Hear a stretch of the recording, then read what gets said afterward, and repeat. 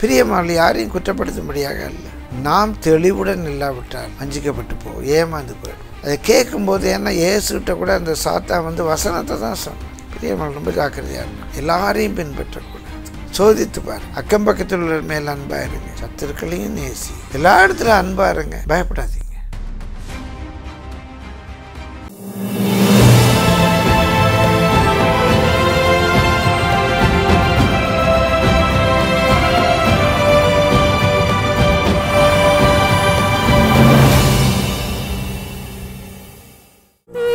நடுவே தனித்துவான வாசமாயிருக்கிற உமது சுதந்திரமான மந்தையாகிய உம்முடைய ஜனத்தே உமது கோலினால் மே தொருளோம், உமது கோலினால் மே தொருளோம், உமது கோலினால் மே தருளோம், உமது கோலினால் மே தருளோம்.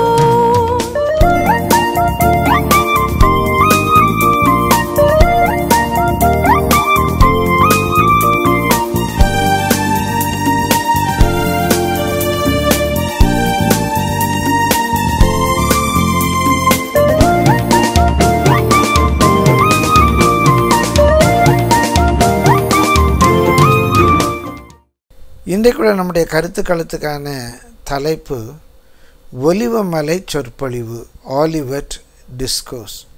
பிரியமானவர்களே, வசனத்துக்குள்ளாக கடந்து போவோம். மத்தேயு 24ஆம் அதிகாரம் 1 முதல் 4 வசனங்கள்.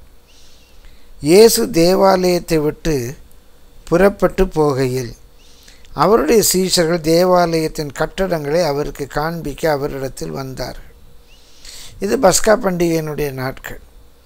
பஸ்கா பண்டிகை கொண்டாடுவதற்காக உலகத்தின் பல பகுதியிலிருந்து லட்சக்கணக்கான ஜனங்கள் எருசலேமுக்கு வந்திருக்கிறார்கள்.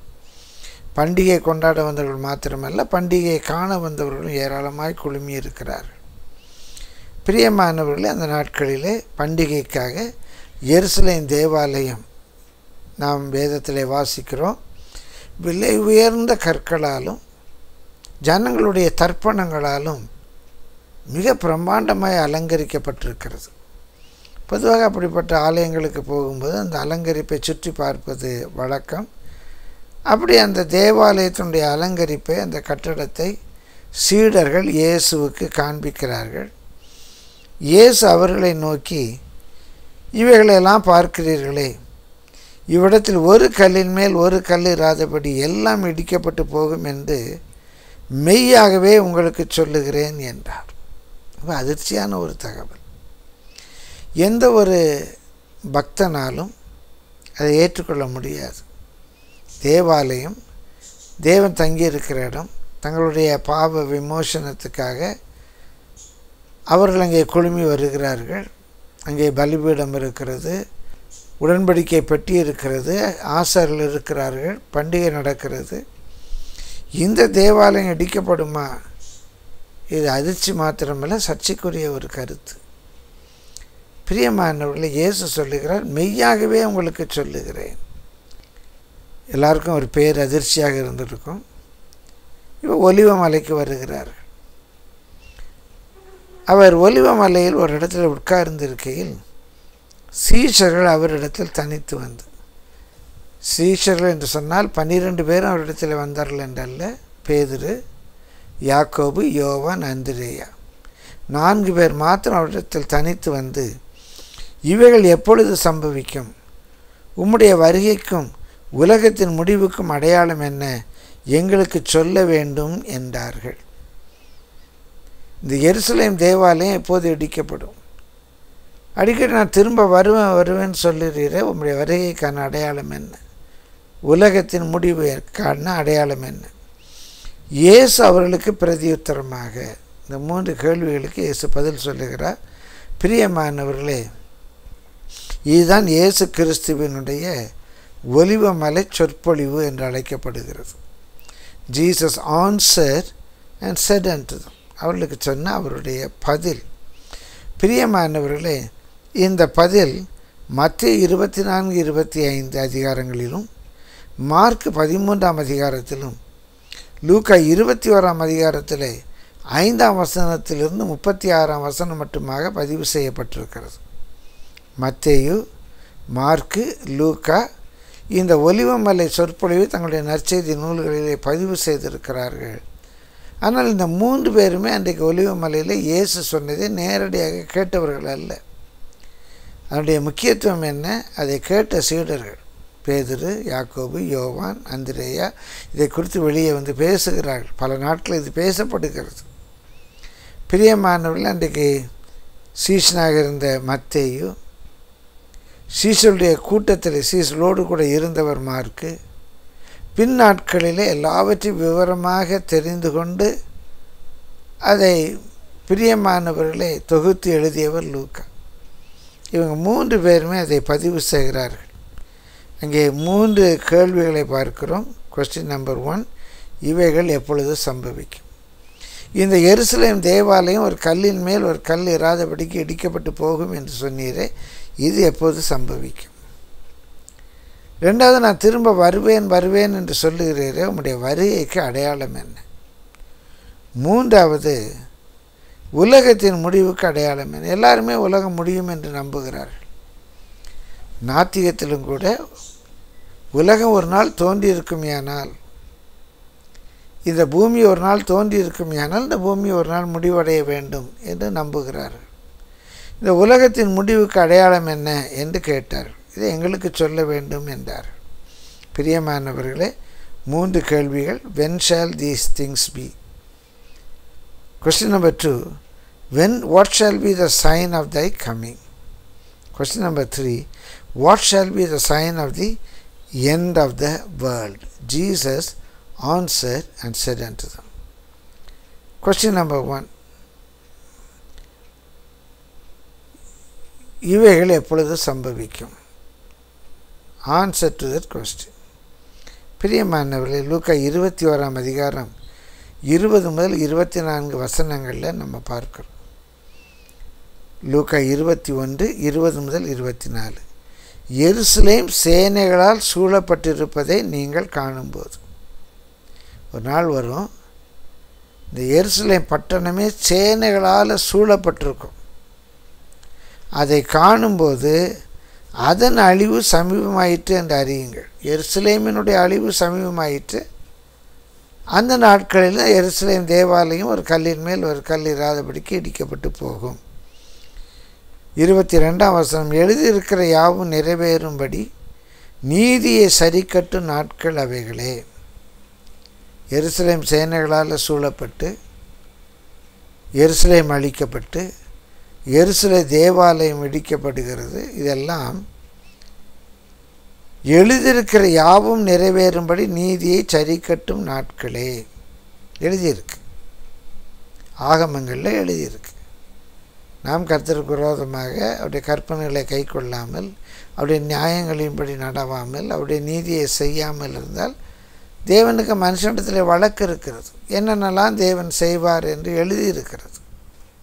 அந்த எழுதியிருக்கிறது நிறைவேறும்படி நீதியை சரிக்கட்டு நாட்கள் இவைகளை. 24, பட்டய கருக்கினாலே விழுவார்கள்.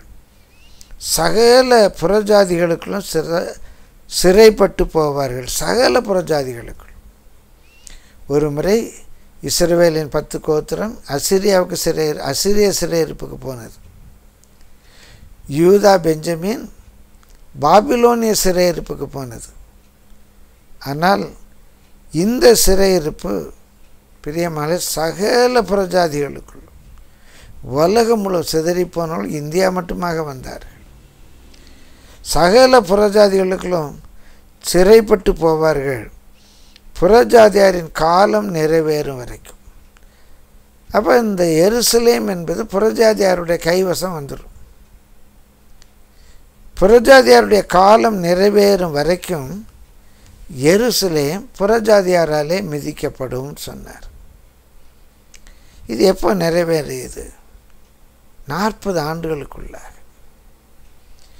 கிறிஸ்துவுக்கு பின் 68-69 யூதர்கள் மத்தியில் ஒரு பெரிய கலகம் உண்டாகிறது, கலவரம் உண்டாகிறது, பெரிய கலவரம் வெடிக்கிறது. இதை அடக்குவதற்காக அப்போது ராயனாக இருந்த வெஸ்பாசியன் தன்னுடைய மகன் தீத்துவினுடைய தலைமையில் ஒரு பெரிய சேனையை அனுப்புகிறான். தீர்க்க தரிசனத்தில் 40 ஆண்டுகளுக்கு முன்பாக இயேசு சொன்னது போல் அந்த சேனை எருசலேமை சூழ்ந்து கொண்டது. பிரியமானவர்களே, ஆயிரக்கணக்கான யூதர்கள் சிலுவையில் அறையப்பட்டு கொல்லப்பட்டார்கள். ஒருவேளை அந்த யூதர்களை கொல்லுவதற்கு சிலுவை போதாமல் யூதர்கள் மேல் யானை படையை ஏவி யானையினுடைய கொடூர காலாலே நசுக்கப்பட்டு அந்த இரத்தம் வீதிகளிலே பீரிட்டு சிந்தி ஆயிரக்கணக்கான பல்லாயிரக்கணக்கான யூதர்கள் கொண்டு குவிக்கப்பட்டார்கள். வரலாற்று ஆசிரியர் சொல்லுகிறார்கள், எந்த வீதியிலே இயேசு கிறிஸ்துவுடைய இரத்த துளிகள் விழுந்தனவோ அதே வீதியிலே யூதருடைய இரத்த ஆறு ஓடினது என்று. பிரியமானவர்களே, இந்த இரத்தப்பழி எங்கள் மேலும் எங்கள் பிள்ளைகள் மேலும் இருக்கட்டும் என்று சொன்னார்கள். ஒரு சந்ததி முடிவதற்குள்ளாக அவள் சொன்னது போலவே குற்றமில்லாத இரத்தத்தை சிந்தினார்கள். அந்த இரத்தப்பழி அவர்கள் மேலும் அவர்கள் பிள்ளைகள் மேலும் வந்தது. ஜோசபஸ் என்ற வரலாற்று ஆசிரியர் பதிவு செய்கிறார், யூத வரலாற்று ஆசிரியர். இயேசு சிலுவையில் அறையப்பட்டதை பார்த்தவர்கள் தங்கள் மக்கள் சிலுவையில் அறையப்படுவதை பார்த்தார்கள். அன்றைக்கு அவரை சிலுவையில் அறையும் என்று கத்தினார்கள். இயேசு சிலுவையில் அறையப்பட்டதை பார்த்தவர்கள் அவருடைய பிள்ளைகள் சிலுவையில் அறையப்படுவதை பார்த்திருக்கிறார்கள்.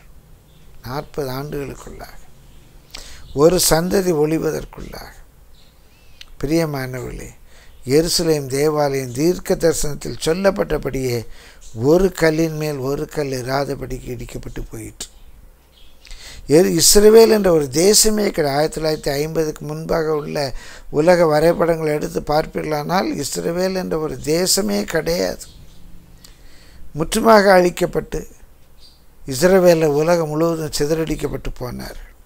ஏறத்தாழ 2000 ஆண்டுகள் கழித்து மே 14, 1948, சரியாக சொன்னால் 1878 ஆண்டுகள் கழித்து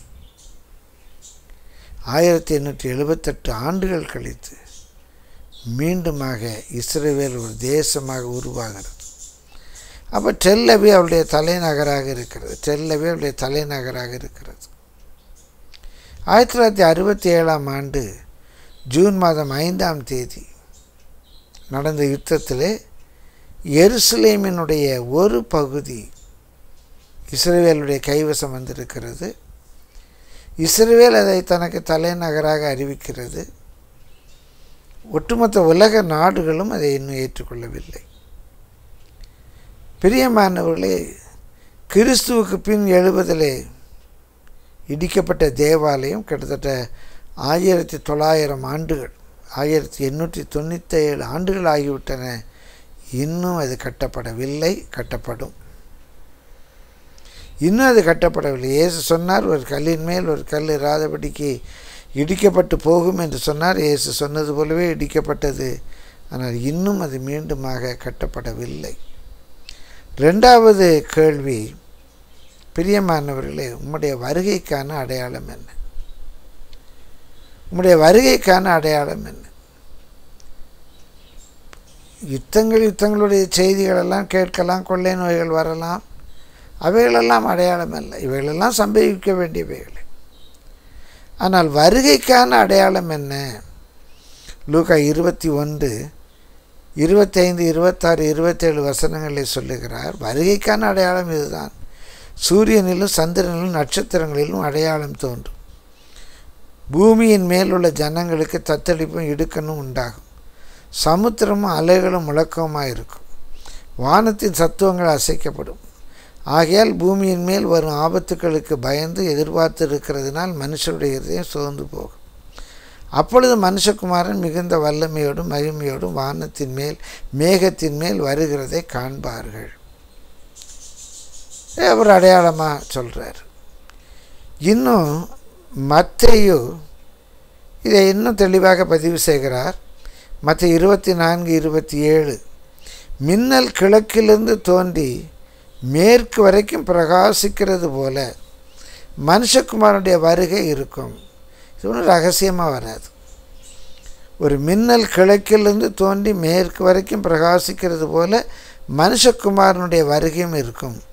அந்த நாட்களின் உபத்திரவம் முடிந்த உடனே, அப்போ அந்த நாட்களுக்கு முன்பாக ஒரு உபத்திரவம் இருக்கும். நம்ம கனெக்ட் பண்ணி பார்க்கணும். இயேசு கிறிஸ்து வருவதற்கான அடையாளம் என்ன? மின்னல் கிழக்கிலிருந்து தோன்றி மேற்கு வரைக்கும் பிரகாசிக்கிறது போல மனுஷகுமாரனுடைய வருகை இருக்காது. ஒன்றும் ரகசியம் கிடையாது. ஆனால் அவர் வருகிறதற்கு முன்பாக ஒரு உபத்திரவ காலம் இருக்கும். எல்லா விதமான உபத்திரவம் அல்ல, அந்நாட்களின் உபத்திரவம். அந்த உபத்திரவம் முடிந்த உடனே என்ன அடையாளம்? சூரியன் அந்தகாரப்படும், சந்திரன் ஒளியை கொடாது இருக்கும், நட்சத்திரங்கள் எல்லாம் வானத்திலிருந்து விழும். எப்போ? அந்த நாட்களின் உபத்திரவம் முடிந்த உடனே வானத்தின் சத்துவங்கள் அசைக்கப்படும். அப்பொழுது மனுஷகுமாரனுடைய அடையாளம் வானத்தில் காணப்படும். வேறு ஒன்றும் அடையாளம் கேட்காதீங்க. நல்லா எல்லாரும் பார்க்கும்படியாக வருவார். அப்பொழுது மனுஷகுமாரன் வல்லமையோடும் மிகுந்த மகிமையோடும் வானத்தின் மேகங்கள் மேல் வருவதை பூமியில் உள்ள சகல கோத்திரங்களும் கண்டு புலம்புவார்கள். எல்லாரும் பார்க்க முடியும். ஒன்றும் ரகசியமாக அவர் வரப்போகிறதில்ல. அவர் வர்றதை பூமியில் உள்ள சகல கோத்திரங்களும் கண்டு புலம்புவார்கள் என்று சொல்கிறார். கர்த்தருடைய பரிசுத்த நாமத்துக்கு மகிமை உண்டாவதாக. இதே வார்த்தைகளை மார்க்கு 13ஆம் அதிகாரம் 25, 26, 27 வசனங்களிலும் வாசிக்கிறோம். முன்பு ஒரு முறை பரிசேயர் அவரிடத்தில் அடையாளத்தை கேட்கும்போது லூக்கா 17ஆம் அதிகாரம் 24ஆம் வசனத்தில் இந்த பதிவை பார்க்கிறோம். மின்னல் வானத்தின் ஒரு திசையில் தோன்றி மறு திசை வரைக்கும் பிரகாசிக்கிறது போல மனுஷகுமாரனும் தம்முடைய நாளிலே தோன்றுவார். ஒன்றும் இப்போல்லாம் அடையாளம்லாம் இல்லை. அவர் வரும்போது பார்த்துக்கோங்க, வரும்போது பார்த்துக்கோங்க. பிரியமானவர்களே, கர்த்தருடைய பரிசுத்த நாமத்துக்கு மகிமை உண்டாவதாக. அப்போ இந்த யுத்தங்களுடைய செய்திகள், பிரியமானவர்களே, நம் உலகத்தின் முடிவை நோக்கி போய்கொண்டிருக்கிறோம். இயேசு கிறிஸ்துவினுடைய வருகையை நோக்கி போய்கொண்டிருக்கிறோம்.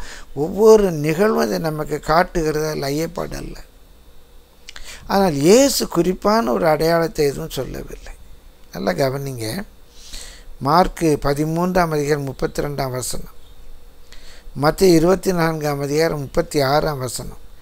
அந்த நாளையும் அந்த நாளிகையும் பிதா ஒருவர் தவிர மற்றொருவனும் அறியான். யாருக்கும் தெரியாது. பரலோகத்தில் உள்ள தூதர்களும் அறியார்கள், குமாரனும் அறியான், பூலோகத்தில் உள்ள தூதர்களும் அறியார்கள். பிரியமானவர்களே, சில நிகழ்வுகள் தீர்க்கதரிசனத்தின் நிறைவேறுதலை பார்க்கிறோம். தீர்க்கதரிசனத்தின் நிறைவேறுதலாக எருசலேம் பறந்திருக்கிறது. தீர்க்கதரிசனத்தின் நிறைவேறுதலாக சோவியத் யூனியன் சிதறுண்டு ரஷ்யா தலைமை ஏற்றிருக்கிறது. தீர்க்க தரிசனத்தின் நிறைவேறுதலாக ஐரோப்பிய யூனியன் பிறந்திருக்கிறது. அப்போ தீர்க்க தரிசனத்தின் நிறைவேறுதலாக இன்றைக்கு இந்த காரியங்கள் நடந்து கொண்டு வருகின்றன. தீர்க்க தரிசனத்தின் நிறைவேறுதலாக இயேசு திரும்ப வருவார். கர்த்தருடைய நாமம் மாத்திரம் மகிமைப்படுவதாக. ஆனால் அந்த நாளிகையும் பரலோகத்தில் உள்ள தூதர்களும் அறிய மாட்டார்கள், பூலோகத்தில் உள்ள தூதர்களும் அறிய மாட்டார்கள். ஆனால் இங்கே ஒரு அடிஷ்னல் இன்ஃபர்மேஷன், கூடுதலான ஒரு தகவலை நமக்காக தருகிறார். பிரியமான கர்த்தருடைய பரிசுத்த நாமத்துக்கு மகிமை உண்டாவதாக. அந்த 4 சீஷர்களும் இயேசுவிடத்தில் கேள்வி கேட்டார்கள். அந்த 4 சீஷர்களுக்கும் இயேசு பதில் சொன்னார் என்றல்ல. பிரியமானவர்களே, மார்க்கு 13ஆம் அதிகாரத்தில் பார்க்கிறோம். இயேசு சொல்லுகிறார், நான் உங்களுக்கு சொல்லுகிறதை எல்லாருக்கும் சொல்லுகிறேன் என்கிறார். நான் என்னை தாழ்த்தி சொல்லுகிறேன், நான் சொல்லுகிறதை எல்லாருக்கும் சொல்லுகிறேன் அப்படின்னு. பிரியமானவர்களே, அப்போ இயேசு வருவதற்கு முன்பாக ஒரு உபத்திரவ நாட்கள் முடியும் போது சூரியனிலும் சந்திரனிலும் நட்சத்திரங்களிலும் பூமியிலும் அடையாளங்கள், சத்துவம் அசைக்கப்படுகிறது. மனுஷகுமாரன் எல்லாரும் காண வருவார். அவருடைய அடையாளம் வானத்திலே தோன்றும். அந்த நாளையாவது நாளையாவது ஒருவரும் அறிய மாட்டார்கள். இதை சொல்லிட்டு ஒரு அடிஷ்னல் இன்ஃபர்மேஷன் நான் சொன்னது போல் ஒரு கூடுதலான தகவலை தருகிறார். லூக்கா 24ஆம் அதிகாரம் 37 முதல் 41 வசனங்கள். நோவாவின் காலத்தில் எப்படி நடந்ததோ அப்படியே மனுஷகுமாரன் வரும் காலத்திலும் நடக்கும். மனுஷகுமாரன் வரும் காலத்திலும் நடக்கும் என்று ஒரு அடையாளம் சொல்கிறார்.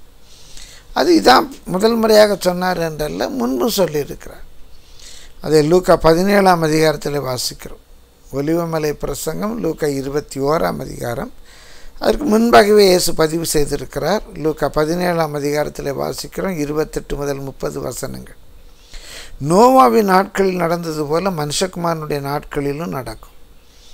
நோவா பேழைக்குள் பிரவேசித்த நாள் வரைக்கும் ஜனங்கள் குடித்தார்கள், பெண் கொண்டு கொடுத்தார்கள். ஜலப்பிரளயம் வந்து எல்லாரையும் அழித்து போட்டது. தொடர்ந்து சொல்லுகிறார், லோத்தினுடைய நாட்களில் நடந்தது போலவும் நடக்கும்.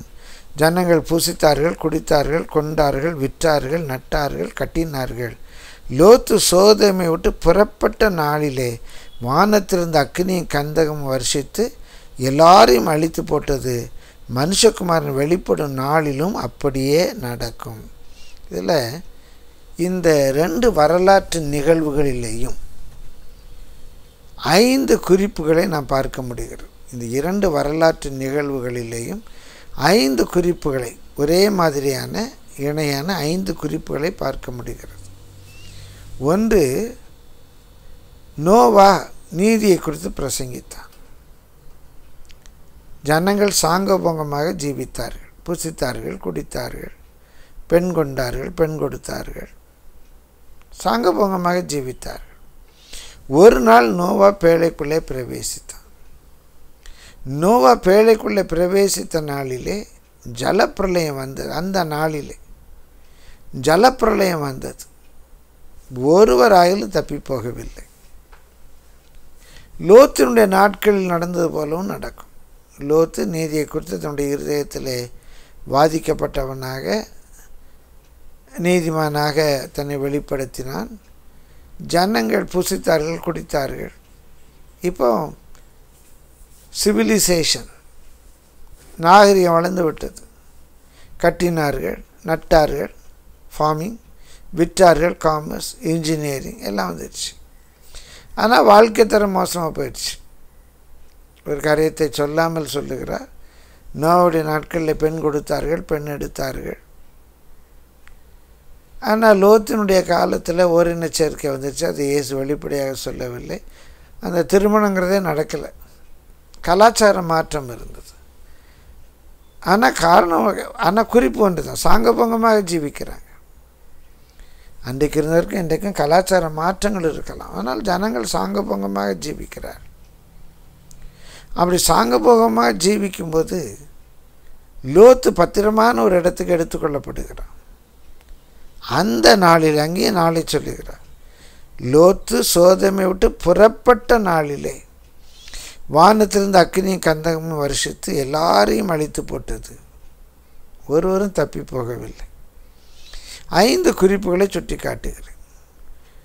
நீதிமானாகிய நோவா நீதியை குறித்து பேசுகிறான். நீதிமானாகிய லோத்து நீதியை குறித்து அவனுடைய இருதயத்தில் வாதிக்கப்பட்டவனாக நீதியை பற்றி சொல்லுகிறான். கலாச்சார மாற்றங்கள் இருந்தாலும் நோவாவின் காலத்திலே ஜனங்கள் சாங்கபோங்கமாக வாழுகிறார்கள். லோத்தினுடைய காலத்தில் ஜனங்கள் சாங்கபோங்கமாக வாழ்கிறார்கள். ஒரு நாள் நோவா பேழைக்குள்ளே பிரவேசிக்கிறான். லோத்து பத்திரமான ஒரு இடத்துக்கு எடுத்துக்கொள்ளப்படுகிறான். அதே நாளிலே தேவ கோபாக்கினை, நோவாவுடைய நாட்களில் ஜலப்பிரளயமாக, லோத்தினுடைய நாட்களில் அக்கினியும் கந்தகமாக பூமியின் மேலே வருஷிக்கிறது. பூமியில் இருந்த அனைவரும் அதில் மாட்டிக்கொள்ளுகிறார்கள். ஒருவரும் தப்பி போகவில்லை. யாவரையும், பிரியமல் எல்லாரையும் அழித்து போட்டது என்று வாசிக்கிறோம். நோவாவுடைய நாட்களிலும் அப்படி தான் நடந்தது. லோத்தினுடைய நாட்களிலும் அப்படி தான் நடந்தது. எல்லாரையும் அழித்து போட்டது. ஒரே வார்த்தையை சொல்லுகிறார். பிரியமானவர்களே, இந்த 5 குறிப்புகளும் இயேசு கிறிஸ்துவினுடைய வருகைக்கான அடையாளம். ஒன்று, நீதியின் பிரசங்கிமார் நீதியை குறித்து பிரசங்கிப்பார்கள். லோத்துவை போல நீதி நிமித்தம் தங்களுடைய இருதயத்தில் குத்தப்பட்டு மற்றவற்றை நீதியை பற்றி சொல்லுவார்கள் பரிசுத்தவான்கள். ஜனங்கள் சாங்கபோங்கமாக ஜீவிப்பார்கள். புசிக்கிறதும் தவறல்ல, ஏதோ ஒரு பாத்திரத்தை பானம் பண்ணுவதும் தவறல்ல, பெண் கொடுப்பது, பெண் எடுப்பது, கட்டுவது, விற்பது, வாங்குவது எதுவுமே தவறல்ல. ஆனால் அவர்களுக்கு தேவனுக்கு நேரம் கிடையாது. சாங்கபோங்கமாக ஜீவிக்கிறார்கள். ஒரு நாள் நோவா பேழைக்குள்ளே பிரவேசித்தது போல நீதிமானாகிய லோத்து சோதோமிலிருந்து ராப்சர் ஆனது போல, இது எடுத்துக்கொள்ளப்பட்டது என்ற சொல்லு தான் ராப்சர் என்று அழைக்கப்படுகிறது. எடுத்துக்கொள்ளப்பட்டது போல இந்த பரிசுத்தவான்கள் எடுத்துக்கொள்ளப்படுவார்கள். அந்த நாளிலே நோவாவுடைய நாட்களிலே எப்படி ஜலப்பிரளயம் வந்ததோ, லோத்தினுடைய நாட்களில் எப்படி அக்கினியும் கந்தமும் வருஷிக்கப்பட்டதோ, அதே போல பிரியமான அந்த நாட்களிலே தேவ கோபாக்கினை பூமியின் மேலே கொட்டப்படும். இயேசு சீடர்களை பார்த்து சொன்னால் யூ ஷல் ஹேவ் ட்ரபிள் அப்படின்னு. உலகத்தில் உங்களுக்கு உபத்திரம் உண்டு என்றார். அந்த உபத்திரம் பிசாசினாலே சத்துருக்களினாலே நமக்கு வருகிற உபத்திரம். ஆனால் இப்போது தேவ கோபாக்கினை பூமியிலே கொட்டப்படுகிறது. இயேசு சொன்னார், பூமியில் இருக்கிற அனைவர் மேலும் அது ஒரு கண்ணியை போல் வரும், எல்லாரும் மாட்டிக்கொள்வார்கள். இது பிரியமானவர்களே, கர்த்தருடைய பரிசுத்த நாமத்துக்கு மகிமை உண்டாவதாக. லூக்கா 17:34, 35, 36, 37 வசனங்களில் வாசிக்கிறோம். அந்த ராத்திரியில் ஒரே படுக்கையில் படுத்திருக்கிற 2 பேரில் ஒருவன் எடுத்துக்கொள்ளப்படுவான், மற்றவன் கைவிடப்படுவான். திரிகை திரிக்கிற 2 ஸ்திரீகளில் ஒருத்தி ஏற்றுக்கொள்ளப்படுவாள், மற்றவள் கைவிடப்படுவாள். வயலில் இருக்கிற 2 பேரில் ஒருவன் ஏற்றுக்கொள்ளப்படுவான், மற்றவன் கைவிடப்படுவான் என்று உங்களுக்கு சொல்லுகிறேன் என்றார். அவர்கள் அவருக்கு பிரதியுத்தரமாக, எங்கே ஆண்டவரே என்றார். இப்போ 2 பேர் படுத்திருக்கிறாங்க. அதில் ஒருவர் ஏற்றுக்கொள்ளப்படுவார், ஒருவர் கைவிடப்படுவார். கைவிடப்படுவர் எங்கே இருப்பார்? பூமியில் இருப்பார், வீட்டில் இரவு நேரம். 2 பெண்கள் அங்கே திரிகையில் திரித்து கொண்டிருக்கிறார். அதில் ஒருத்தி ஏற்றுக்கொள்ளப்படுவாள், ஒருத்தி கைவிடப்படுவாள். எங்கே இருப்பாள்? கைவிடப்பட்டவள் பூமியில் இருப்பாள், வீட்டில் இருப்பாள். வயலில் 2 பேர் வேலை செய்து கொண்டிருக்காங்க. ஒருவன் ஏற்றுக்கொள்ளப்படுவான், ஒருவன் கைவிடப்படுவான். கைவிடப்பட்டவன் எங்கே இருப்பான்? பூமியில் இருப்பான். இப்போ கேள்வி, ஏற்றுக்கொள்ளப்பட்டவன் எங்கே போவான்? ஏற்றுக்கொள்ளப்பட்டவன் எங்கே போவான்? பிரியமானவர்களே, இயேசு அதற்கு ஒரு அருமையான பதில் சொன்னார். பிணம் எங்கேயோ அங்கே கழுகுகள் வந்து கூடும் என்றார். பிணம் எங்கேயோ அங்கே கழுகுகள் வந்து கூடும் என்றார். இந்த கழுகுகளுக்கு ஜீவன் பிணம்தான். பிணம்தான் கழுகுகளுக்கு ஜீவன். அந்த பிணம் எங்கே இருக்கையோ, கழுகே வா, கழுகே வா, கழுகே வா என்று கூப்பிட வேண்டாம். பிணம் எங்கே இருக்கிறதோ அங்கே கழுகு வரும். சர்க்கரை எங்கே இருக்கிறதோ அங்கே எறும்பு வரும். கிறிஸ்து எனக்கு ஜீவன், என் ஜீவன் எங்கே இருக்கிறதோ அங்கே நான் ஏற்றுக்கொள்ளப்படுவேன். இயேசு வருகிறார் என்று கூட அல்ல, பவுல் எழுதும்போது சொல்லுவார், நமது ஜீவனாகிய கிறிஸ்து வெளிப்படும் போது நம்முடைய ஜீவன்தான் இயேசு, நம்முடைய ஜீவன்தான் வெளிப்படுகிறது. இயேசு வருகிறார் என்றல்ல, நம்முடைய ஜீவன் வருகிறது. பிணம் எங்கேயோ அங்கே கழுகுகள் வந்து கூடும். இயேசு எங்கே இருக்கிறாரோ அங்கே நான் போய் சேர்வோம் என்று சொல்லுகிறார். வருகைக்கான ஒரு பெரிய அடையாளம் எல்லாம் சொல்லலை. மனுஷகுமாரனுடைய அடையாளம் வானத்திலே தோன்றும். உபத்திரவ நாட்கள் முடிந்த உடனே. இந்த உபத்திரவ காலம் எப்படி இருக்கும்? நோவாவின் நாட்கள் நடந்தது போல, லோத்தின் காலத்தில் நடந்தது போல இருக்கும். எல்லாவற்றையும் நம்ம தொகுத்து பார்க்கும்போது இன்றைக்கு நீதியின் பிரசங்கிமார் நீதியை குறித்து பிரசங்கிக்கிறார்கள். ஜனங்கள் சாங்கபோங்கமாக ஜீவிக்கிறார்கள். ஆயத்தமாக இருக்கிற ஒரு கூட்டம் நோவா பேழைக்குள்ளே பிரவேசித்தது போல, லோத்து சோதோமிலிருந்து எடுத்துக்கொள்ளப்பட்டது போல எடுத்துக்கொள்ளப்படுவார்கள். பூமியிலே உபத்திரவ காலம் வரும். பூமியில் இருக்கிற அனைவர் மேலும் அது ஒரு கண்ணியை போல வரும். ஒருவரும் தப்பி போக முடியாது. அந்த நாட்களின் முடிவிலே மனுஷகுமாரன் வெளிப்படுவார். மிக எளிதான ஒரு அடையாளமாக சொல்லுகிறார். 3வது கேள்வி, உலகத்தின் முடிவுக்கான அடையாளம் என்ன? உலகத்தின் அவங்க ஆசையாக கேட்குறாங்க. லூக்கா 24:6, மார்க் 13:7, லூக்கா 21:6, 3 பேருமே அதை பதிவு செய்திருக்கிறார்கள் ஒரே வார்த்தையிலே. ஆனாலும் முடிவு உடனே வராது. முடிவு உண்டு, இந்த முடிவு உடனே வராது. பிரியமானவர்களே, முதல் கேள்விக்கு பதில், 2வது கேள்விக்கு பதில், 3வது கேள்விக்கு பதில் என்று வெறும் கேள்விக்கு பதிலை சொல்லாமல் ஒரு பெரிய சொற்பொழிவை நிகழ்த்தி இருக்கிறார். மத்திய 2 அதிகாரங்களை அதை பதிவு செய்கிறார். மார்க், லூக்கா அதை பதிவு செய்கிறார் என்றால் வெறும் அந்த கேள்விக்கான பதில் அல்ல. இந்த அதிகாரங்களில் பிரியமானவர்களே, இந்த அடையாளத்தை தேடுகிற நாம் இந்த காலகட்டத்தில் எப்படி வாழ வேண்டும், அதான் முக்கியம். அடையாளம் என்ன? அடையாளம் என்ன? ஒரு கொள்ளை நோய் வந்தால் இது அடையாளமா? வருகை சமீபமாக இருக்குது, இல்லைன்னே சொல்லலாம். நான் சொன்னது போல் உலகத்தின் ஒவ்வொரு நிகழ்வும் தீர்க்க தரிசனம் நிறைவேறுதலாக நாம் பார்க்கிறோம். முடிவு சமீபமாயிட்டே இருக்கு.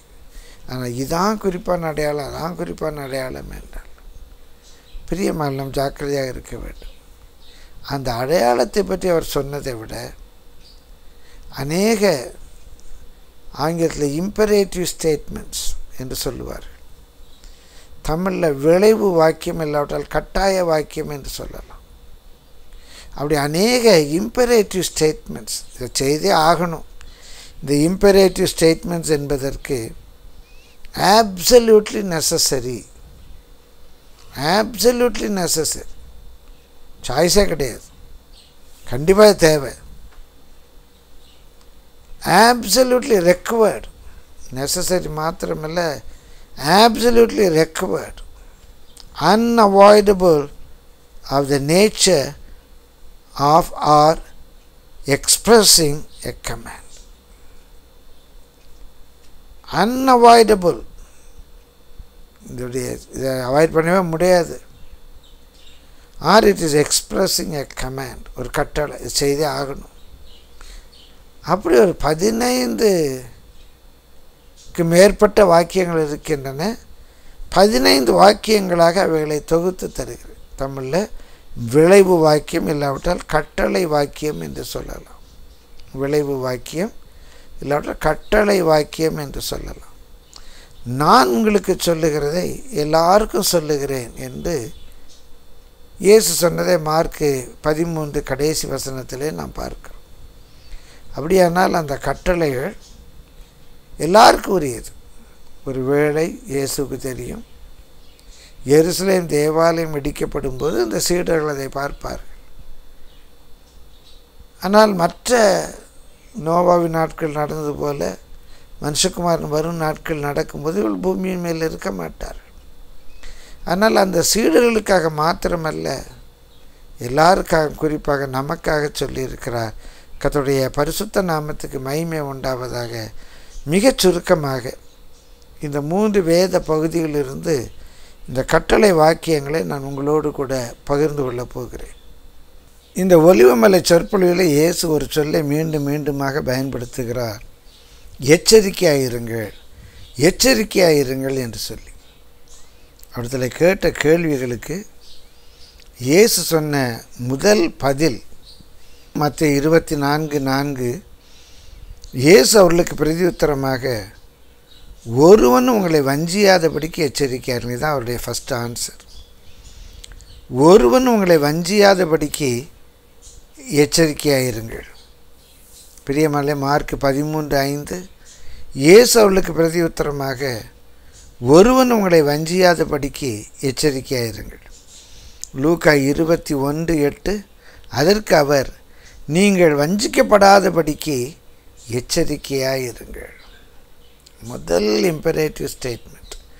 அடையாளம் என்ன, அடையாளம் என்ன என்பதை விட இது அடையாளமா, அது அடையாளமா, இந்த உலகளாவிய தொற்று அடையாளமா என்றெல்லாம் நினைப்பதை விட நீங்கள் வஞ்சிக்கப்படாதபடிக்கு எச்சரிக்கையாயிருங்கள்.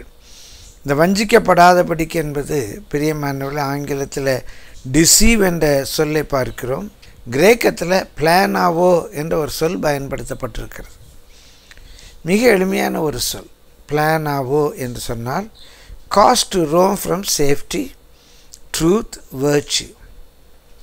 ஒரு பாதுகாப்பிலிருந்து, ஒரு சத்தியத்திலிருந்து, ஒரு நல்ல குணாதிசயத்திலிருந்து ஒருவனை வழி விலக பண்ணுவது, ஒரு சத்தியத்திலிருந்து வழி விலக பண்ணுவது, ஒரு வேர்ச்சியூ, ஒரு நல் குணத்திலிருந்து வழி விலக அதிலெல்லாம் என்னடா இருக்குது? ஒன்வேன்னு போட்டால் அதில் போகக்கூடாதா? யார் பார்த்துக்கிட்டு இருக்கா? இதிலெல்லாம் என்ன இருக்குது? அந்த ஸ்டாப் லைனுக்கு பின்னால் என்ன நிறுத்தணும்? ஒரு வேர்ச்சியூ. படா இதில் என்னடா இருக்குது? சின்ன வழி விலக பண்ணுவது, சத்தியத்திலிருந்து, சேஃப்டியிலிருந்து. இது தான் இந்த பிளானாவோ என்ற சொல் குறிக்கிறது. பிரியமானவர்களே, make one out of the வே, அந்த சரியான பாதையிலிருந்து விலகி போக பண்ணுவது. மொழிபெயர்ப்பாளர்கள் mislead you, lead you astray, தவறான பாதையில் நடத்துவது. எனக்கு ஒரு மொழிபெயர்ப்பு ரொம்ப பிடித்திருந்தது. தே வில் ஃபூல் யூ, உங்களை பைத்தியமாக்கிடுவாங்க. தே வில் ஃபூல் யூ, ஏமாறாதபடிக்கு, அவர்கள் உங்களை ஏமாற்றாதபடிக்கு, நாம் ஏமாறாதபடிக்கு. இது வஞ்சிக்காதபடிக்குன்னு பெருசாக நினைக்க வேண்டாம். மிக எளிமையாக அவர்கள் நம்மை ஏமாற்றிவிட முடியும். பிரியமான இந்த நாட்கள் நம்ம மிக எச்சரிப்பாக இருக்கணும். இல்லாவிட்டால் தெரிந்து கொள்ளப்பட்டவர்களும் வஞ்சிக்கப்படக்கூடிய காலம் வரும். தெரிந்து கொள்ளப்பட்டவர்களும் வஞ்சிக்கப்படக்கூடிய காலம் வரும் என்று வாசிக்கிறோம். ஒரு நாள் ஒரு அருமையான தேவனுடைய தாசன், உலகம் முழுவதும் வல்லமையாக பயன்படுத்தப்பட்டு வருகிற ஒரு தாசன் எனக்கு ஃபோன் பண்ணார். இன்னொரு பாஸ்டர் சொல்லி, அவர் இப்படி ஒரு ஆர்டிக்கிள் எழுதியிருக்காரு, அண்ணன் பார்த்தீங்களான்னாரு. பார்க்கலன்னு. நம்மெல்லாம் முழங்கால் படிட்டு ஜெபிக்க வேண்டாம். நம்ம அப்பாட்ட ஒரு பொருளை கேட்குறதுக்கு நம்ம முழங்கால் படிட்டு கேட்போமா? ஸ்கூலில் ஹோம்ஒர்க் செய்யலைன்னா முழங்கால் படிட்ட சொல்லுவாங்க. போலீஸ் ஸ்டேஷனில் குற்றவாளியை விசாரிப்பதற்கு முழங்கால் படிட்ட சொல்லுவாங்க. நம்ம அப்பாட்ட கேட்குறதுக்கு முழங்கால் படிட்டா கேட்கணும், உரிமையோடு கேட்கணும் அப்படின்னு எழுதியிருக்காருண்ணே அப்படின்னார். சரிதானே தம்பின்னு. ஆனால் நீங்களுமா அப்படி சொல்கிறீங்கன்னார். இல்லைப்பா, சொல்லியிருக்கிறது சரிதானேன்னு நான் சொல்கிறேன்னார். என்னண்ணே அப்படின்னார். ஆமாம், இந்த அறிவு இயேசுக்கு இல்லாமல் போயிடுச்சு. அவங்க அப்பாட்ட கேட்குறதுக்கு அவர் முழங்கால் படிட்டு ஜெபம் பண்ணார்னு இருக்குது. பவுல் முழங்கால் படிட்டு ஜெபித்தார். இவங்களுக்கெல்லாம் இந்த அறிவு இல்லாமல் போயிடுச்சு. இப்போ இவருக்கு இந்த அறிவு வந்திருக்கு, சந்தோஷம்னு வாசிக்கும்போது ரொம்ப சரி மாதிரி தோன்றும். நம்முடைய சபையில் உபவாச ஜெபம் இருக்கும்போது ஒரு சகோதரர் இன்னொரு சபைக்கு போய்கொண்டிருக்க தொழில் ரீதியாக இங்கே வந்தார். சபையில் உபவாச ஜெபம்னோடனே என்கிட்ட கேட்டார், உங்கள் சபையில் உபவாசம்லாம் இருப்பாங்களா பாஸ்டர்னார். ஏன் உங்கள் சபையில் கிடையாதான்னு. இல்லை, எங்கள் பாஸ்டர் சொல்லியிருக்காங்க, மணவாளன் நம்மோடு கூட இருக்கும்போது மணவாளனுடைய தோழர்கள் உபவாசம் இருப்பாங்களா, அதனால் இயேசு மணால் நம்மோடு இருக்கும்போது நம்ம உபவாசம் இருக்கணுங்கிற அவசியம்லாம் இல்லை அப்படின்னார். அப்போ நான் அவர்கிட்ட கேட்டேன், மணவாளன் உபவாசம் இருப்பாரான்னு. என்ன கேட்குறீங்கன்னார். தோழர்கள் இருக்க மாட்டாங்கப்பா, மணவாளனே உபவாசம் இருப்பாரான்னு. கல்யாணம் ஆக போதே, ஐயோ மாட்டிக்க போகிறோமே அப்படின்னு மணவாளன் உட்காந்து உபவாசம் இருப்பாரான்னு. இல்லை, இருக்க மாட்டாருன்னார். அப்போ இயேசு உபவாசம் இருந்தார், அந்த கதையில் மணவாளன் யாருன்னு புரியலையேன்னார். இயேசு சொன்னார், உலகத்தின் முடிவு வரைந்தால் நான் உங்களோடு கூட இருப்பேன்னு. ஆனால் அந்த வார்த்தையிலே சொல்கிறாரு, இவர்கள் உபவாசம் பண்ண வேண்டிய காலம் வருங்கிறாரு. அப்போ இயேசு இல்லாமல் போயிட்டாரான்னு. என்ன ஒரே குழப்பமாக இருக்குன்னாரு. நான் சொன்னேன், உங்கள் பாஸ்டர்கிட்ட போய் கேளுங்க, இவர் உபவாசம் பண்ண காலம் வரும்னாரு. என்ன மணவாளன் எடுபட்டு போயிட்டாரா, இல்லை மணவாளன் ஏன் உபவாசம் இருந்தார், அவர்கிட்ட கேளுங்க அப்படின்னு சொல்லிட்டு பவுல் பலமுறை உபவாசம் இருந்ததை குறிப்பிடுறாரு. பேதுரு உபவாசத்தை பற்றி சொல்கிறாரு. இவங்களுக்கெல்லாம் இயேசு நம்ம கூட இருக்கும்போது உபவாசம் தேவையில்லை அப்படிங்கிற வெளிச்சம் இல்லை, உங்கள் பாஸ்டருக்கு தான் இந்த வெளிச்சம் இருக்குது. ஆனால் அப்படி கொஞ்சம் விளக்கம் கேட்டுக்கோங்கன்னு. எனக்கு தெரிந்த அன்றையோடு அவர் அந்த சபைக்கு போகிறதே விட்டார். பிரியமானவர்களே, கொஞ்சம் நம்ம ஜாக்கிரதையாக இல்லைன்னா ஏமாந்து போய்டுவோம். வசனத்தை வச்சு தான் பேசுவாங்க. சாத்தான் கூட வசனத்தை வச்சு தான் பேசுவாங்க. நாம் தெளிந்த புத்தி உள்ளவர்களாக இருக்க வேண்டும். தெரிந்து கொள்ளப்பட்டாலும் வஞ்சிக்கப்படக்கூடிய ஒரு கொடுமையான காலத்தில் வாழ்ந்து கொண்டிருக்கிறோம். எல்லா நிலையில் அது உண்டு. பிரியமானவர்களே, ஒரு முறை ஒரு புத்தக சாலையிலே அன்னக பிரதிஷ்டை அதிகமாக மேன்மையாக சொல்லுகிற ஒரு சபையைச் சேர்ந்த மூத்த விசுவாசி, ஏறத்தாழ எல்லாம் தெரிந்தவர் அவர் என்னை சந்தித்தார். சந்தித்து என்னோடு கூட அன்னக பிரதிஷ்டை குறித்து பேச ஆரம்பித்தார். பிரியமானவர்களே, அப்போது கொஞ்சம் குத்தலாக சொன்னார், அது பரலோக ராஜ்யத்தின் நிமித்தம் தங்களை அன்னகராக்கி கொண்டவர்கள் உண்டு, வரம் பெற்றவர்களுக்கு தான் அது தகும் என்றார். வரம் பெற்றவர்களுக்கு தான் அது தகும் என்றார். மத்திய 19ஆம் அதிகாரம் எனக்கும் தெரியும். நான் சிரித்து கொண்டே கேட்டேன், ஐயா, மத்திய 19ஆம் அதிகாரத்தில் இயேசு அதை பற்றி சொன்னது இல்லற வாழ்க்கையின் மேன்மையை சொல்லும்போது சொன்னாரா, அன்னக பிரதிஷ்டையின் மேன்மையை சொல்லும்போது சொன்னாரா, எந்த கான்டெக்ஸ்டில் அதை இயேசு சொன்னார் என்று கேட்டேன். அப்படி சற்று யோசித்தார். பிரியமானவர்களே, அந்த நாட்களில் அந்த ரபிமார் எழுதி வைத்திருந்தார்கள், ஒரு பெண் தன் கணவனுடைய விருப்பத்துக்கு ஏற்றபடி உப்பு போடாவிட்டாலும் கூட அவள் ஏற்ற துணை இல்லை என்று சொல்லி விவாகரத்து கொடுத்து விடலாம், மனவிலக்கு வைத்து விடலாம். நான் விரும்புகிற மாதிரி அவள் உப்பு போடலை, அவள் ஏற்ற துணை இல்லைன்னு சொல்லிடலாம். அப்படிப்பட்ட காலகட்டத்தில் இயேசு சொல்கிறாரு, அப்படியெல்லாம் விவாகரத்து செய்யக்கூடாது. விபச்சார முகாந்திரமே இல்லாமல் ஒரு பெண்ணை தள்ளிவிடக்கூடாது. ஏன்னா விபச்சாரம் செய்யும்போது ஏற்கனவே விவாகம் முறிவு வந்து விடுகிறது. அந்த விபச்சார முகாந்திரமே இல்லாமல் விவாகரத்தை செய்யக்கூடாதுன்னு சொல்லி விவாகத்தின் முக்கியத்துவத்தை பற்றி அவர் சொல்லும்போது அந்த கூட்டத்தில் ஒருவர், பெயர் கூட குறிக்கப்படவில்லை, அங்கே ஒரு கமெண்ட் அடிக்கிறான், காரியம் அப்படி இருக்குமானால் கல்யாணம் ஆகாமலே இருக்கிறது பெட்டருங்கிறான். யாரோ ஒருத்தர் கட்டிக்கிட்டு வாழ்க்கை முழுசும் அவளோட கஷ்டப்படணுமா, ஐயோ அதுக்கு மேலே கல்யாணமே ஆகாமல் இருந்தால் பெட்டர் அப்படின்னு ஒரு கமெண்ட் அடிக்கிறான். அந்த கமெண்ட்டுக்கு இயேசு பதில் சொல்லுகிறார், அப்பா ஒன்று நீ பிறவிலேயே அப்படி இருக்க வேண்டும், அன்னகனாக பிறந்திருக்க வேண்டும், இல்லை மனுஷரால் நீ அன்னகர் ஆக்கப்பட்டிருக்க வேண்டும், இல்லைன்னா மோட்சம் கைலாசம் போகிறோம் என்று நீயே உன்னை அன்னகர் ஆக்கியிருக்கணும். இந்த வரம் பெற்றவளுக்கு தான் தகும் என்று சொன்னார். நான் ஒரு இடத்துல கேட்டேன், இந்த வரம் பெற்றவள் என்று சொல்லப்பட்டது 3 குரூப்புக்கும் உரியதா, இல்லை என்றால் 3வது குரூப்புக்கு மட்டும்தான் உரியதா, இந்த இலக்கணத்தில் எப்படி இருக்கிறது என்று கேட்டேன். இல்லை, அது 3க்கும் பொருந்தும் என்றார். 3வது ஒரு கேள்வி கேட்டேன்,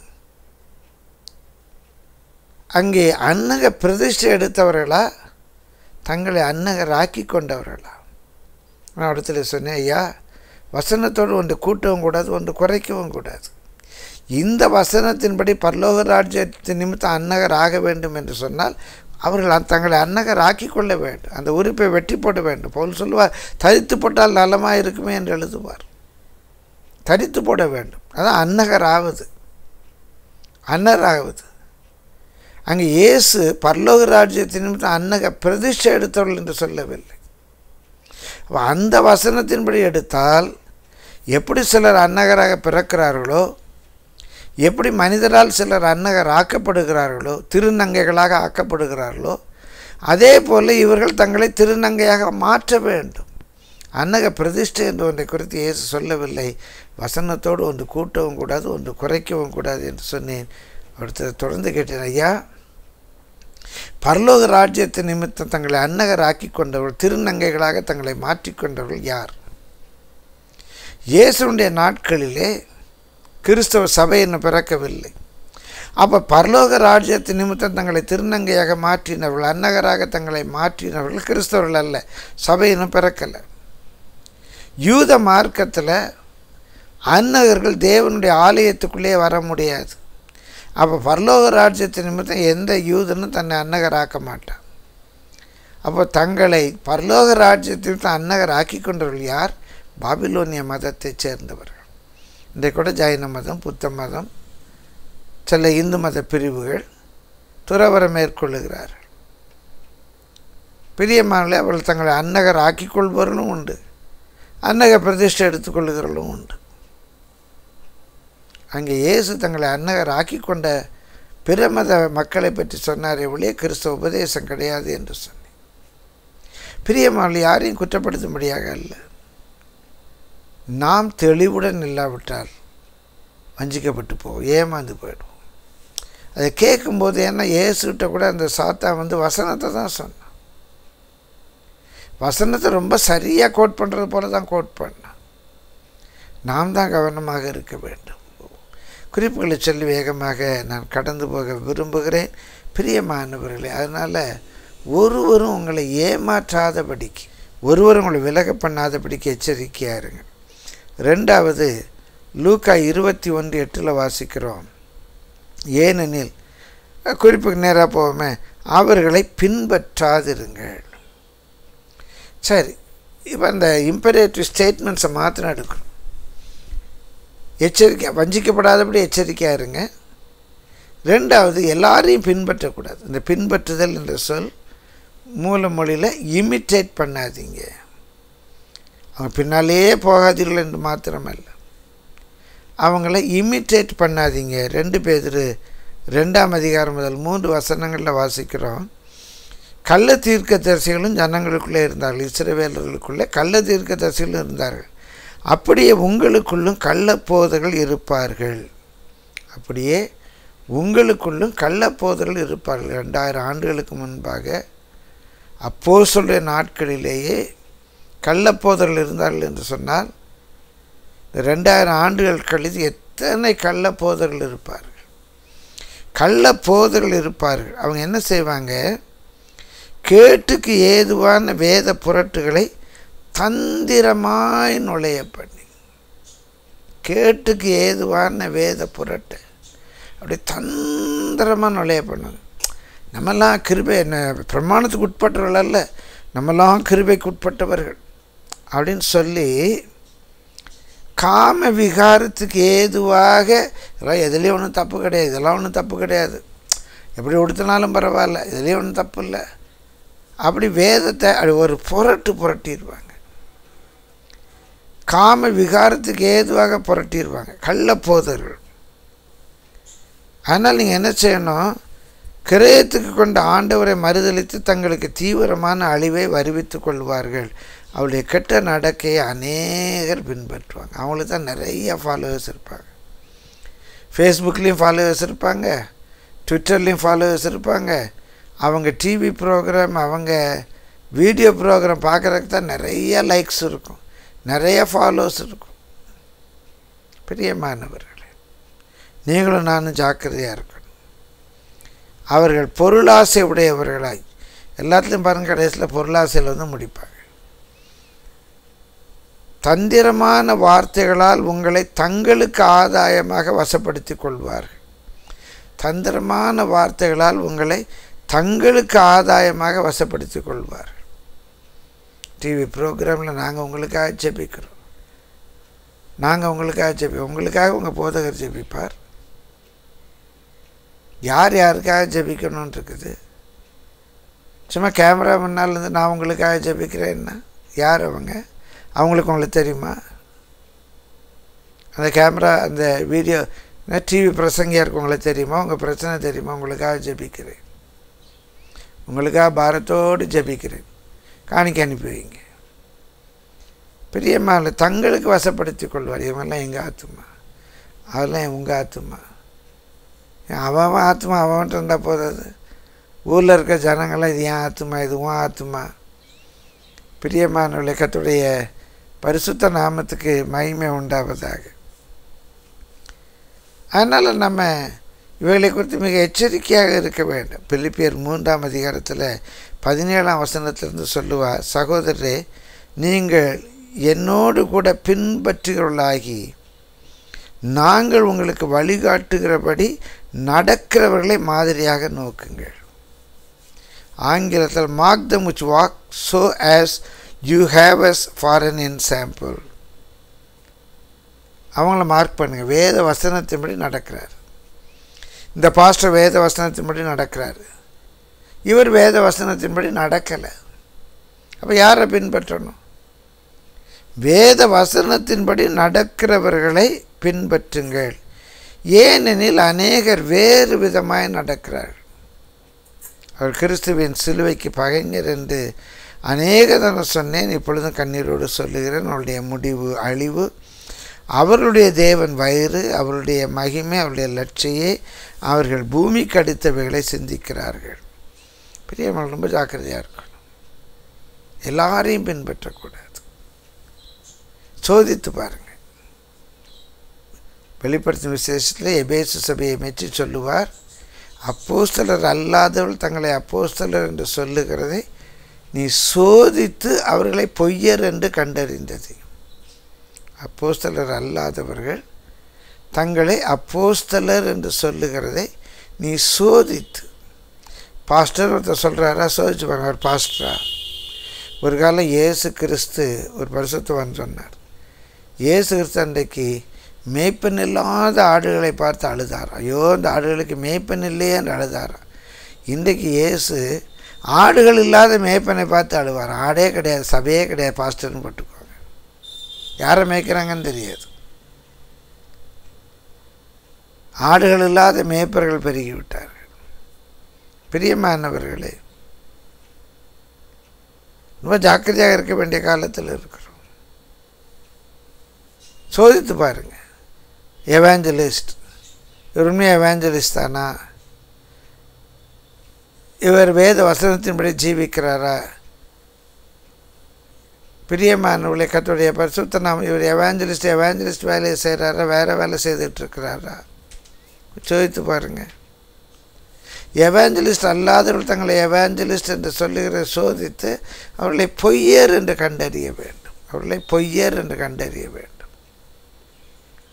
எல்லாரையும் பின்பற்றாதீர்கள். மத்தேயுவில் சொல்லப்பட்டிருக்கோம், உடனே புறப்பட்டு போகாதீங்க, எல்லாத்தையும் நம்பாதீங்க, வெளுத்ததெல்லாம் பால் என்று இருக்காதீங்க. கடைசி நாட்களை குறிப்பாக அடையாளம் என்ன என்பதை விட நாம் யாரை இமிட்டேட் பண்ணுறோம். அந்த ஃபாலோங்கிற வேர்ட் இமிட்டேட் பண்ணுறது இல்லை. எழுத்தின்படி எந்த ப்ரோக்ராமை ஃபாலோ பண்ணுறோம், யாருடைய பிரசங்கத்தை கேட்க விரும்புகிறோம், யாரோடு சேர்ந்து ஜெபிக்க விரும்புகிறோம். கொஞ்சம் ஜாக்கிரதையாக இருக்கணும். ஏன்னா நம்ம கடைசி காலத்தில் தான் இருக்கிறோம். அடையாளம் என்ன என்பதை விட நீங்கள் தயவு செய்து யாரை ஃபாலோ பண்ணுறோம் அப்படிங்கிறதுல எச்சரிக்கையாக இருங்க. மூன்றாவது, லூக்கா 21 10 வசனத்தில் சொல்லுகிறார், பயப்படாதிருங்கள். உலகத்தினுடைய முடிவு சமீபம். உலகத்தினுடைய முடிவு சமீபமாக இல்லாவிட்டாலும் நம்முடைய மரணம் நிச்சயம். ஒருவர் சொல்லுவார், நீ எந்த தீர்க்கம் சொல்கிற, சரியாக தப்போ தெரியாதான, ஒரு தீர்க்கம் சொல்லலாம் தைரியமாக, யாரை பார்த்தாலும் சொல்லு, நீ சாகவே சாவாயின்னு சொல்லு. ஏன்னா கண்டிப்பாக அவங்க சாவாங்க இல்லையா? இல்லைன்னா வருகை இருக்கும், ரகசிய வருகை. பிரியமானவர்களே, ஐயோ உலகம் முடிய போகுது, ஐயோ உலகம் முடிய, பயப்படாதீங்க. அங்கே கொடுக்கப்பட்ட ஒரு வாக்கியம், இம்பரேட்டிவ் வேர்டு, பயப்படாதிருங்கள். உபாகமம் 10 12-13 வசனத்தில் வாசிக்கிறோம், குறித்து கொள்ளுங்கள். உபாகமம் 10 12 13. இப்போதும் இஸ்ரவேலே, இப்போது தேவ ஜனமே, நீ உன் தேவனாகிய கர்த்தருக்கு பயந்து வேறு யாருக்கும் பயப்பட வேண்டாம், வேறு எதுக்கும் பயப்பட வேண்டாம். நீ உன் தேவனாகிய கர்த்தருக்கு பயந்து அவர் வழிகளிலெல்லாம் நடந்து அவரிடத்தில் அன்பு கூர்ந்து உன் முழு இருதயத்தோடும் உன் முழு ஆத்மாவோடும் உன் தேவனாகிய கர்த்தரை சேவித்து நான் இன்று உனக்கு கற்பிக்கிற கர்த்தருடைய கற்பனைகளையும் கட்டளைகளையும் உனக்கு நன்மை உண்டாக கைக்கொள்ள வேண்டும் என்பதையே அல்லாமல் வேறு எதை உன் தேவனாகிய கர்த்தர் உன்னிடத்திலே கேட்கிறார். வேறு என்ன வேணும்? பிரியமானவர்களே, கர்த்தருக்கு பயப்படுங்க, கர்த்தரில் அன்பு கூறுங்க, கர்த்தருடைய கட்டளையும் கற்பனைகளையும் கைக்கொள்ளுங்க. அதில் போய் ஆர்கியூ பண்ணிகிட்ருக்காதீங்க. தசமபாகம் கொடுக்கணுமா, ஓய்வு நாளை பரிசுத்தமாக ஆசரிக்கணுமா, முக்காடு போடணுமா, இதெல்லாம் தேவையில்லாத விவாதங்கள். வேதத்தில் உள்ள தலைகளை நடன்னு சொன்னாலும் நடந்துடும். வசனங்களை ஆவியின்படி நிதானியுங்கள். எல்லாவற்றையும் உழைக்க சொல்ல நேரம் இல்லை. பிரியமானவர்களே, அவரிடத்தில் அன்பு கூறுங்க, அவருடைய வார்த்தைக்கு கீழ்ப்படிங்க, அவரை உண்மையாக சேவிங்க. இதை தவிர அவர் நம்ம இடத்துல ஒரு ஒன்றையும் கேட்கலை. அதனால தான் 2 தீமோத்தேயு 1:7 வாசிக்கிறோம், தேவன் நமக்கு பயமுள்ள ஆவியை கொடாமல் பலமும் அன்பும் தெளிந்த புத்தியுமுள்ள ஆவியே கொடுத்திருக்கிறார். பூரண அன்பு பயத்தை புறம்பே தள்ளும். இயேசுவிடத்தில் அன்பு, மனுஷனிடத்தில் அன்பு. அன்பினால் உங்களுடைய இருதயத்தை நிரப்பிக்கொள்ளுங்க, பயமே வராது. எல்லாரையும் நேசிங்க, உங்களுடைய உறவுகளை நேசிங்க, உங்கள் பெற்றோரிடத்தில் அன்பாயிருங்க, உங்களுடைய உடன் பிறப்புகளிடத்தில் அன்பாயிருங்க, கணவன் மனைவி இடத்துல, மனைவி கணவனிடத்தில் அன்பாயிருங்க, பிரியமான மாமியார் மருமகளிடத்தில் அன்பாயிருங்க, மருமகள் மாமியார் இடத்தில் அன்பாயிருங்க, உங்களோடு பணி செய்கிறவர்களை நேசியுங்க, அக்கம் பக்கத்தில் உள்ள மேல் அன்பாயிருங்க, சத்துருக்களையும் நேசியுங்க, எல்லா இடத்துலையும் அன்பாருங்க, பயப்படாதீங்க. அன்பு பயத்தை புறம்பே தள்ளும். பிரியமான ஏமாந்து போகாதபடி ஜாக்கிரதையாக இருங்க. எல்லாரையும் இமிட்டேட் பண்ணாதீங்க, எந்த ஒன்றை குறித்தும் பயப்படாதீங்க. தேவனிடத்தில் அன்பு, மனுஷனிடத்தில் அன்பு, அன்பு இருக்குமானால் அந்த அன்பு பயத்தை புறம்பே தள்ளிவிடும். 4வது சொல்லுகிறார், கலங்காதபடிக்கு எச்சரிக்கையாயிருங்கள். பிரியமானவர்களே, நீங்கள் பயப்படாதபடிக்கு மாத்திரமல்ல, மத்தேயு 24:6 சொல்லுகிறார், நீங்கள் கலங்காதபடிக்கு எச்சரிக்கையாயிருங்கள். Let not your heart B trouble. பிரியமானவர்களே, பயம் இல்லை, ஒரு மாதிரி பதட்டம், ஒரு கலக்கம். இயேசு வர்றார், இயேசு வர்றார், ஐயோ உலகம் முடிய போதும். ஒரு வேடிக்கையான உண்மை, அந்த சாஸ்திரிகள் ஏரோது ராஜா இடத்துல யூதருக்கு ராஜா எங்கே பிறந்திருக்கிறான்னு கேட்கிறார்கள். ஏரோது ராஜா அதை கேட்ட பொழுது அவனோடு கூட எருசலேம் நகரத்தார் அனைவரும் கலங்கினார்களாம். மத்தேயு 2:3 வாசிக்கிறோம். யூதருக்கு ராஜா பிறந்திருக்கிறார் என்று ஏரோது கலங்கினாலும் பரவாயில்லை, நமக்கு போட்டியாக ஒருவன் பிறந்து விட்டானே என்று சொல்லி எருசலேம் நகரத்தார் அனைவரும் கலங்கினார்களாம். இன்றைக்கு கொரோனா வந்த உடனே இயேசு வர்றார், இயேசு வர்றார், உலகம் முடிய போதுன்னு பிரியமானவர்களே கிறிஸ்தவர்கள் கலங்குகிறார்கள். இயேசு பிறந்தார் என்று பிறந்த நாள் கொண்டாடுகிறவர்கள் இயேசு வருகிறார் என்று கலங்குகிறார் என்று சொன்னால் எத்தனை வேடிக்கையாக இருக்கிறது. பிரியமானவர்களே, இயேசு சொன்னவர்கள் இருதயம் கலங்காமல் இருப்பதாக. தேவனிடத்தில் விசுவாசமாயிருங்கள், என்னிடத்தில் விசுவாசமாயிருங்கள். பிரியமானவர்களே, அன்பு பயத்தை புறம்பே தள்ளும். விசுவாசம் எல்லாவித கலக்கத்தையும் நம்மை விட்டு எடுத்துவிடும். அதனால தான் 27 யோவான் 14 சொல்லுகிறார், உங்கள் இருதயம் பயப்படாமலும் கலங்காமலும் இருப்பதாக. எந்த அளவுக்கு அவரை விசுவாசிக்கிறோமோ அந்த அளவுக்கு நம்முடைய வாழ்க்கையில் கலக்கம் வராது. அதனால தான் பேதுரு சொல்லுவார், அவர் வெளிப்படும் போது உங்களுக்கு அளிக்கப்படும் கிருபையின் மேல் பூரண நம்பிக்கை உடையவர்களாக இருங்க.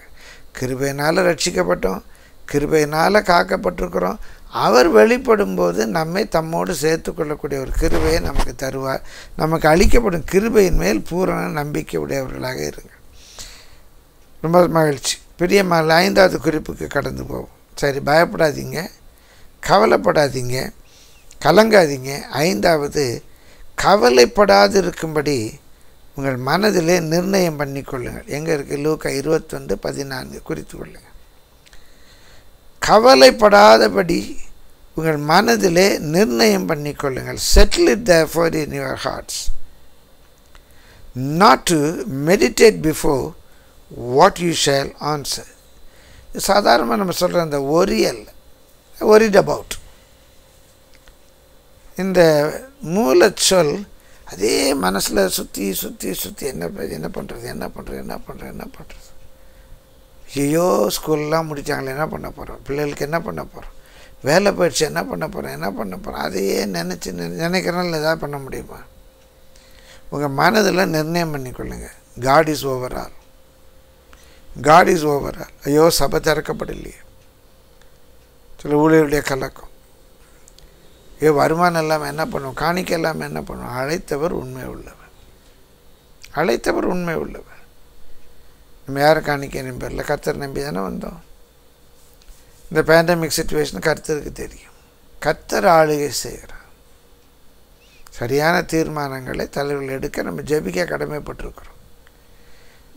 ஆனால் தீர்மானம் பரலோகத்திலிருந்து வருகிறது. தைரியமாக இருங்க. அதையே நினைத்து நினைத்து நினைத்து என்ன செய்யப்போகிறோம் நிறைய பேர் கலங்குறாங்க. அங்கே சொல்லியிருக்கிறது, settle it therefore in your heart, let it be settled. மனசில் திட்டமாக ஆண்டவர் ஆளுகை செய்கிறார், ஆண்டவர் என்ன கைவிட மாட்டார், அழைத்தவர் உண்மை உள்ள. Settle it in your heart and don't meditate, go on meditate thinking. என்ன பண்ண போகிறோம் அப்படின்னு சொல்லி யோசித்து கலந்து கொண்டு இருக்காதீங்க. பிரியமானவர்களே, கவலைப்பட மார்க் 13:11 கவலைப்படாமலும் சிந்தியாமலும் இருங்க. அதே குறித்து சிந்திக்காதீங்க. உங்களை அழைத்தவர் உண்மை உள்ளவர். உங்களை கொண்டு என்ன செய்யணுமோ, எப்படி நடத்தணுமோ கண்டிப்பாக அவர் நடத்துவார். 6வது மார்க் 13:29. மார்க் 13:29. அப்படியே இவைகள் சம்பவிக்கிறதை நீங்கள் காணும்போது அவர் சமீபமாய் வாசல் அருகே வந்திருக்கிறார் என்று அறியுங்கள். இதெல்லாம் அடையாளம் என்றது. இதெல்லாம் சம்பவிக்கும்போது நமக்கு ஒரு அறிவு வேணும். அவர் வாசல் அருகே வந்திருக்கிறார் என்று அறியுங்கள். பிரியமானலே, மத்தேயு 16ஆம் அதிகாரம் 1 முதல் 4 வசனம். பரிசேயரும் சதுசேயரும் அவரை சோதிக்கும்படி அவரிடத்தில் வந்து, வானத்திலிருந்து ஒரு அடையாளத்தை எங்களுக்கு காண்பிக்க வேண்டும் என்று கேட்டார்கள். அவர்களுக்கு அவர் பிரதியுத்தரமாக, அஸ்தமனம் ஆகிற போது, மாலை ஆகும்போது, அஸ்தமனம் ஆகிற போது செவ்வானம் இருக்கிறது, அதனால் வெளிவாங்கும் என்றால் நல்ல ஃபைன் வெதர், நல்லா இன்றைக்கி நல்லா இருக்கும். மாலையில் செவ்வானம் இருந்தால் இன்றைக்கி நல்லா இருக்கும் அப்படிம்பாங்களாம். உதயமாகிற போது காலையில் செவ்வானம் மந்தாரமாக இருக்கிற, அதனால இன்றைக்கு காற்று மழையும் உண்டாகும் என்று சொல்லுகிறீர்கள். வெறும் செவ்வானந்தான். மாலையில் செவ்வானம் இருந்துச்சுன்னா இன்றைக்கி ஃபைன் வெதர், காலையில் செவ்வானம் இருந்துச்சுன்னா இன்றைக்கு காற்று மழையும் வரும் என்று சொல்லுகிறீர்களே.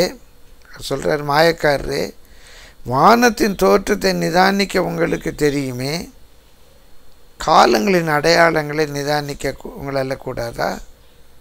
இஸ்ரேல் பிறந்திருக்குது, ஐரோப்பிய ஐக்கிய யூனியன் பிறந்திருக்குது, நம்ம எல்லாத்தையும் பார்த்துட்டே வரோம். இப்போ எந்த காலத்தில் இருக்கிறோம்? காலங்களை நிதானிக்க உங்களால் கூடாதா? இந்த பொல்லாத விபச்சார சந்ததியார், பொல்லாத விபச்சார சந்ததியார், பெரிய பயங்கரமான சொல் பயன்படுத்துகிறார். அடையாளத்தை தேடுகிறீர்கள். வெறும் அடையாளத்தை தேடுவதில் நமக்கு அறிவு வேண்டும். குறித்து கொள்ளுங்க, நம்ம ஆவிக்குரிய வாழ்க்கையில் 7 விதமான அறிவு வேண்டும். ஒன்று, கர்த்தரை அறிகிற அறிவு, தேவனை அறிகிற அறிவு. தேவன் யார்? தேவன் எப்படி அறிந்து கொள்ளும்? தேவனை யார் உண்டாக்குனா? தேவன் ஒரு நாள் உண்டாக்கப்பட்டிருந்தால் யார் தேவன்? உண்டாக்கினவர் தானே தேவன். அப்போ அவர் எப்படி செல்ஃப் எக்ஸிஸ்டிங், தானாகவே இருக்கிறார். தேவனிடத்தில் அநீதி இருந்தால் அப்போ யார் நீதி செய்கிறது? அப்போ தேவன் செய்கிறது நீதி. தேவனை பற்றி ரொம்ப அறியணும். இப்போ நேரம் இல்லை. தேவனை அறிகிற அறிவு, தேவனுடைய சித்தத்தை அறிகிற அறிவு, தேவ வசனத்தை, குறிப்பாக சத்தியத்தை அறிகிற அறிவு, தேவத்துவத்தை பற்றிய அறிவு. இயேசுக்கு தேவனுக்குள்ள ஐக்கியம் என்ன? இயேசு தேவனா மனுஷனா? எப்படி இயேசுவை புரிந்து கொள்வது? பரிசுத்த ஆவியானவர் யார்? எப்படி 3 பேர் ஒருவராக இருக்கிறார்? ஒருவர் எப்படி 3ஆக இருக்க முடியும்? தேவத்துவத்தை பற்றிய அறிவு, காணாதவளை பற்றிய அறிவு, நம்மை சுற்றி இருக்கிற தேவ தூதர்கள், வான மண்டலத்தில் கிரியை செய்கிற பொல்லாத ஆவிகளின் சேனை. நாம் காண்கிறவைகள் அநித்தியமானவைகள், காணாதவைகள் தான் நித்தியமானவைகள். இப்போ காணாதவளை பற்றிய அறிவு. அதே போல் முக்கியமான ஒரு அறிவு காலங்களை பற்றிய அறிவு. பிரியமல் எல்லாவற்றுக்கும் மேலாக நித்தியத்தை பற்றிய அறிவு. கச்சிதமானால் இதை இன்னொரு வேத பாடமாக நாம் படிக்கலாம். அறியுங்கள், அடையாளத்தை மாத்திரம் தேடாதீங்க. நமக்கு இப்போ எந்த காலத்தில் இருக்கிறோம், என்ன நடக்குது என்ற அறிவு வேண்டும். 7வது, பிரியமான லூக்கா 21:19 சொல்கிறாரு, உங்கள் ஆத்துமாக்களை காத்து கொள்ளுங்கள். சுகி நம்முடைய பர்சனாலிட்டி. அண்ணாளுடைய ஆத்மாவில் கசப்பாக இருந்தது. யோபுடைய ஆத்மா நெருக்குண்டு கழுத்தை நெரிச்சிட்டு செத்து போகலாமான்னு இருந்துச்சு. ஆசாப்புடைய ஆத்மா ஆறுதல் அடையாமல் போயிட்டு. தாவீது சொல்கிற என் ஆத்மா கலங்குது, என் ஆத்மா தியங்குதுன்னு சொல்கிறார். பிரியமானவர்களே, நம்முடைய ஆத்மாக்களை குறித்து ஜாக்கிரதையாக இருக்கணும்.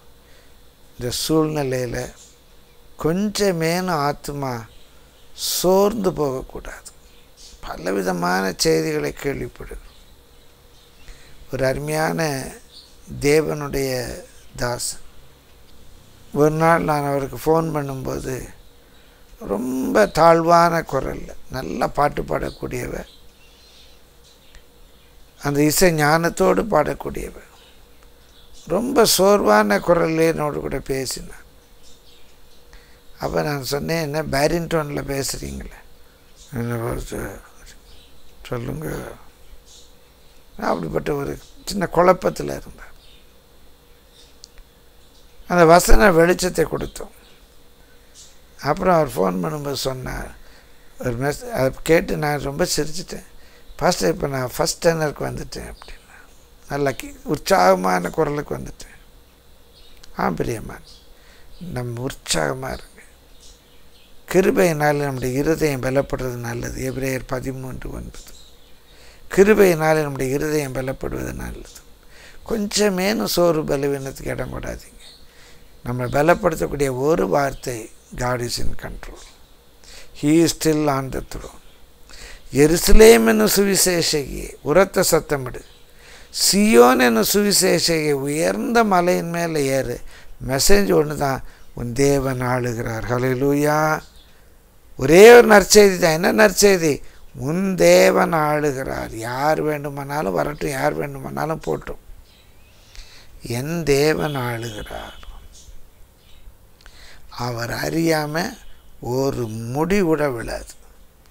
உங்கள் ஆத்துமாக்களை காத்துக்கொள்ளுங்கள். இப்போ அடையாளம் என்னன்னு கேட்க போனவர்களுக்கு இயேசு சொல்லுகிறார், இந்த அடையாளத்தெல்லாம் இருக்கட்டும், உங்கள் ஆத்துமாவை காத்துக்கொள்ளுங்கள். 8வது அதில் பார்க்கிறோம், அந்த ஒலிவமலை பிரசங்கத்தில் அவர் சொல்லுகிற இன்னொரு கட்டளை சொல். லூக்கா 21:28 வாசிக்கிறோம். இவைகளெல்லாம் நடக்க தொடங்கும்போது உங்கள் மீட்பு சமீபமாக இருப்பதால் நீங்கள் நிமிர்ந்து பார்த்து உங்கள் தலைகளை உயர்த்துங்கள்.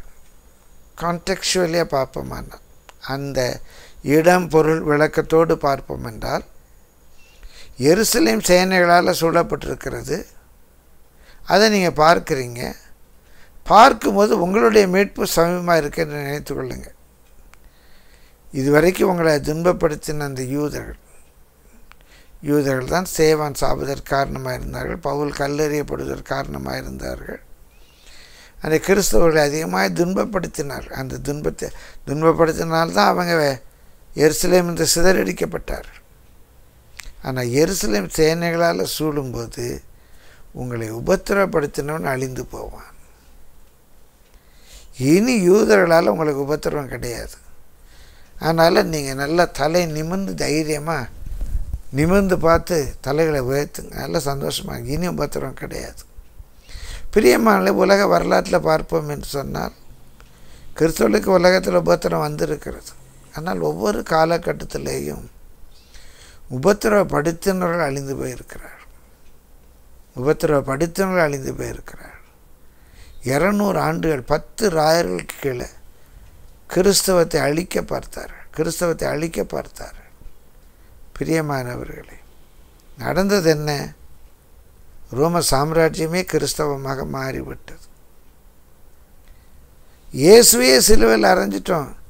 இந்த கல்வி அறிவு இல்லாத இந்த சீடர்கள் ஏமாத்துறோம். மூட்டைப்பூச்சியை நசுக்கிறது போல் நசுக்கலாம் என்றார்கள். மூட்டைப்பூச்சியை நசுக்கினார்கள். நிறையா மூட்டைப்பூச்சி வந்துடுச்சு. மூட்டைப்பூச்சியை நசுக்கினார்கள், நிறையா மூட்டைப்பூச்சி வந்துடுச்சு. கம்யூனிசம் கிறிஸ்தவர்களுக்கு விரோதமாக எவ்வளவோ கிரியை செய்தார். கிறிஸ்தவம் அழியவில்லை, கம்யூனிசம் அழிந்தது. இந்த கம்யூனிச நாடுகளில் தான் அதிகமான ரட்சிப்பின் கிரியை நடக்கிறது.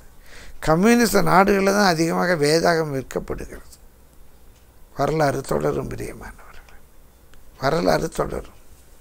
நீங்கள் எதை குறித்தும் பயப்பட வேண்டாம். நிமிர்ந்து பார்த்து தலைகளை உயர்த்துங்க. நம்ம ஒரு நாளும் தலை குனிந்து போக வேண்டிய சூழ்நிலையே வராது. கர்த்தருடைய பரிசுத்த நாமத்துக்கு மகிமை உண்டாவதாக. நம்பிக்கை, விசுவாசம், ஜெபம். அழைத்தவர் உண்மை உள்ளவர். நல்ல தைரியமாக இருக்கு. 9வது லூக்கா 21:34 வாசிக்கிறோம். உங்கள் இருதயங்கள் பெருந்திண்டியினாலும் வெறியினாலும் லௌகிக இச்சைகளினாலும் பாரமடையாதபடிக்கு எச்சரிக்கையாக இருங்கள். இருதயம் பாரமடையக்கூடாது. ஐயோ என்ன பண்ணுவோம்? இப்போ நான் முன்பு சொன்னது போல், ஐயோ பிள்ளைங்க படிப்புக்கு என்ன பண்ணுவோம், சாப்பாட்டுக்கு என்ன பண்ணுவோம். இருதயம் பாரப்படக்கூடாதீங்க. இருக்கா நல்லா சாப்பிடுவோம். பெருந்தீண்டியினாலும் லௌகிக இச்சைகளினாலும் அந்த கவலை இருதயத்துக்கு போகக்கூடாது. அழைத்தவர் உண்மை உள்ளவர். நான் ஊழியத்துக்கு வரும்போது எனக்கு ஒரு சின்ன வெளிப்பாடு மாதிரி அது கிடைத்தது. அந்த நாட்கள்லாம் ஊழியத்துக்கு போகிறோம், சாப்பாட்டுக்கு என்ன செய்வாங்களோ, ஊழியக்காரங்கள்லாம் சாப்பாடு இல்லாமல் கஷ்டப்படுவாங்க, இப்படிலாம் சொல்லுவாங்க. நான் ஊழியத்துக்கு வரும்போதே என்னுடைய உள்ளத்தில் தோன்றினது, கர்த்தர் காகத்தை கொண்டாகலும் போஷிப்பார். காகம் இல்லைன்னா ஒரு சாரிபாத் ஊரை விதை வச்சாது போஷிப்பார். சாரிபாத் ஊர் விதையும் வரலன்னு சொன்னால் ஆண்டவர் தேவதூதனை அனுப்பியாவது அப்பவும் தண்ணீரும் கொடுப்பார். அதனால் நன்மை குறைபட விட மாட்டார். இது வரைக்கும் நன்மை குறைபட விடலை. 0 பார்த்துருக்கிறேன், பல முறை 0 பார்த்துருக்கிறேன். கர்த்தர் கைவிட்டு நான் பார்த்ததில்லை, கர்த்தரால் கைவிடப்பட்டு நான் பார்த்ததில்லை. சாட்சியாக சொல்கிறேன். பிரியமல்ல. 10வது லூக்கா 21:34 நீங்கள் நினையாத நேரத்தில் அந்த நாள் உங்கள் மேல் வராதபடிக்கு எச்சரிக்கையாக இருங்கள். நீங்கள் நினையாத நேரத்தில் அந்த நாள் உங்கள் மேல் வராதபடிக்கு எச்சரிக்கையாக இருங்க. இப்போ என்ன பண்ணுறது? நினச்சிக்கிட்டே இருங்க. எப்படிங்க நினச்சிட்டே இருக்க முடியுமா? பிரியமானே, கர்த்தருடைய பரிசுத்த நாமத்துக்கு மகிமை. அந்த நாள் நமக்கு திருடனை போல வராது. சில வேளை பரிசுத்தவான்கள் கூட இயேசு திருடனை போல் வருவார், திருடனை போல் வருவார். ஒரு வீட்டில் அந்த தகப்பனார் கணவன் வெளியூரில் வேலை செய்கிறார். நான் சீக்கிரத்தில் வாரேன்னு சொல்கிறாரு. அவர் ஒரு நாள் வந்துட்டார். ஐயோ என்ன திருடனை மாதிரி வந்துட்டீங்கன்னா சொல்ல போகிறோம். ஏன் அவங்க அவளோடு எதிர்பார்த்து கொண்டிருக்காங்க. அவளோடு எதிர்பார்த்து, ஐயோ நீங்கள் ஒவ்வொரு நாளும் எதிர்பார்த்துக்கிட்டு இருக்கிறோம். நீங்கள் வருவீங்கன்னு எதிர்பார்த்துக்கிட்டு எட்டி எட்டி அண்ணாந்து பார்த்து கண் பூத்து போகுது. நமக்கு இயேசுடைய வருகை திருடனை போல அல்ல. நம்ம தான் எப்பவும் எதிர்பார்த்து கொண்டே இருக்கிறோமே. ஒரு நீண்ட பகுதியை என்னை வேகமாய் வாசித்து கடந்து போகிறோம். 1 தெசலோனிக்கர் 1 முதல் 11 வசனங்கள். கண்டிப்பாக அந்த வசனத்தில் நமக்கு தெளிவு வேண்டும். 1 தெசலோனிக்கர் 5 முதல் 11 வசனங்கள். சகோதரரே, இவைகள் நடக்கும் காலங்களையும் சமயங்களையும் குறித்து உங்களுக்கு எழுத வேண்டுவதில்லை. இரவில், நல்ல கவனிங்க, இரவிலே திருடன் வருகிற விதமாய் கர்த்தருடைய நாள் வரும் என்று நீங்கள் நன்றாய் அறிந்திருக்கிறீர்கள். இரவிலே திருடன் வருகிற விதமாய் கர்த்தருடைய நாள் வரும் என்று நீங்கள் நன்றாய் அறிந்திருக்கிறீர்கள். நல்ல கவனிங்க, சமாதானமும் சௌக்கியமும் உண்டென்று அவர்கள் சொல்லும்போது, அப்போது சமாதானமும் இல்லை சௌக்கியமும் இல்லை, அப்போ ஏசு வர மாட்டார்.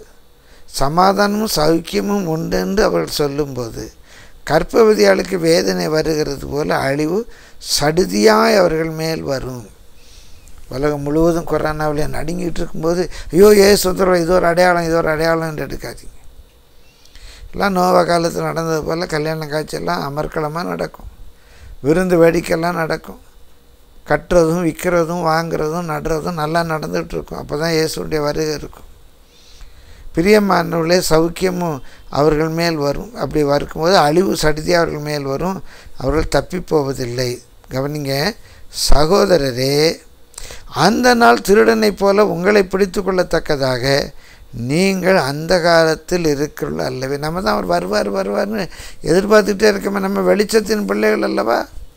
நம்ம அந்த காலத்தில் இருக்கிறோம். ஐயோ வருவாரா வரமாட்டாரான்னு. நமக்கு தான் அவர் வருவார்னு தெரியுமே. நீங்கள் எல்லாரும் வெளிச்சத்தின் பிள்ளைகள், பகலின் பிள்ளைகளுமாக இருக்கிறீர்கள். நாம் இரவுக்கும் இருளுக்கும் உரியவர்கள் அல்ல. ஆகையால் மற்றவர்கள் தூங்குகிறது போல் நான் தூங்காமல் விழித்து கொண்டு தெளிந்தவர்களாக இருக்க கடவோம்.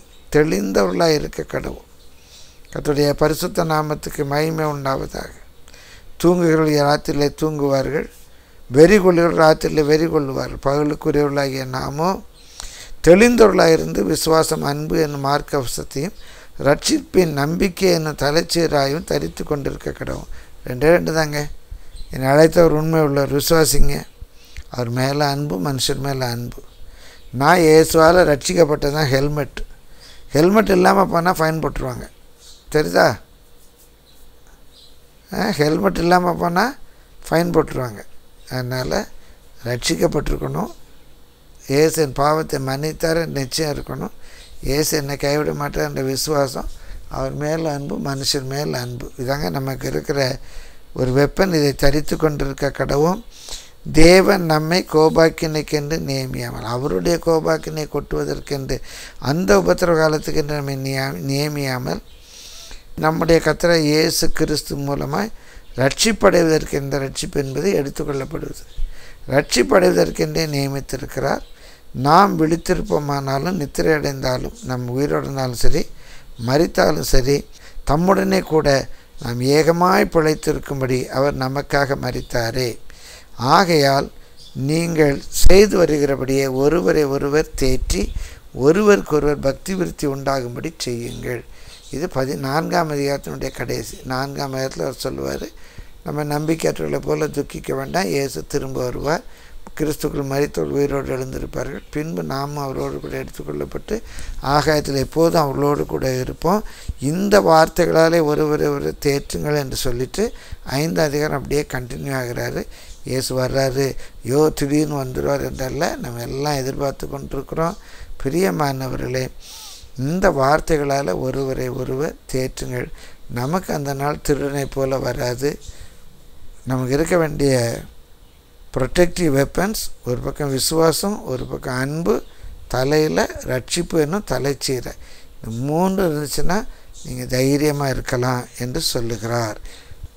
11வது குறிப்பு மத்தேயு 24:44. ரொம்ப முக்கியமான ஒன்று.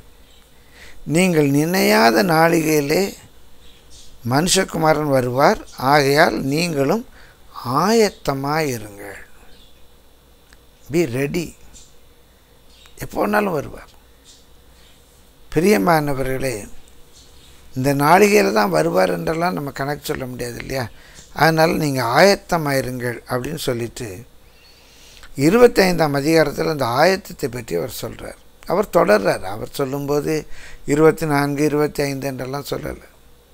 நீங்கள் ஆயத்தமாயிருங்கன்னு சொல்லிவிட்டு ஒரு ஓமையை சொல்கிறாரு. அந்த ஓமையை பின்னாட்களில் 25ஆம் அதிகாரத்தில் போட்டாங்க. அவர் தொடர்ந்து சொல்கிறார், எப்படி ஆயத்தமாக இருக்கணும். அப்பொழுது பரலோக ராஜ்யம் தங்கள் தீவட்டிகளை பிடித்து கொண்டு மணவாளனுக்கு எதிர்கொண்டு போக புறப்பட்ட 10 கன்னிகைகளுக்கு ஒப்பாயிருக்கும். ஒரு சின்ன கதை சொல்கிறார். அவர்களில் 5 பேர் புத்தி உள்ளவர்களும் 5 பேர் புத்தி இல்லாதவர்களுமாய் இருந்தார்கள். புத்தி இல்லாதவர்கள் தங்கள் தீவட்டிகளை எடுத்துக்கொண்டு போனார்கள், எண்ணெயையோ கூட கொண்டு போகவில்லை. நல்லா கவனிச்சுக்கோங்க, எண்ணெயையோ கூட கொண்டு போகவில்லை. புத்தி உள்ளவர்கள் தங்கள் தீவட்டிகளோடு கூட தங்கள் பாத்திரங்களில் எண்ணெயும் கொண்டு போனார்கள்.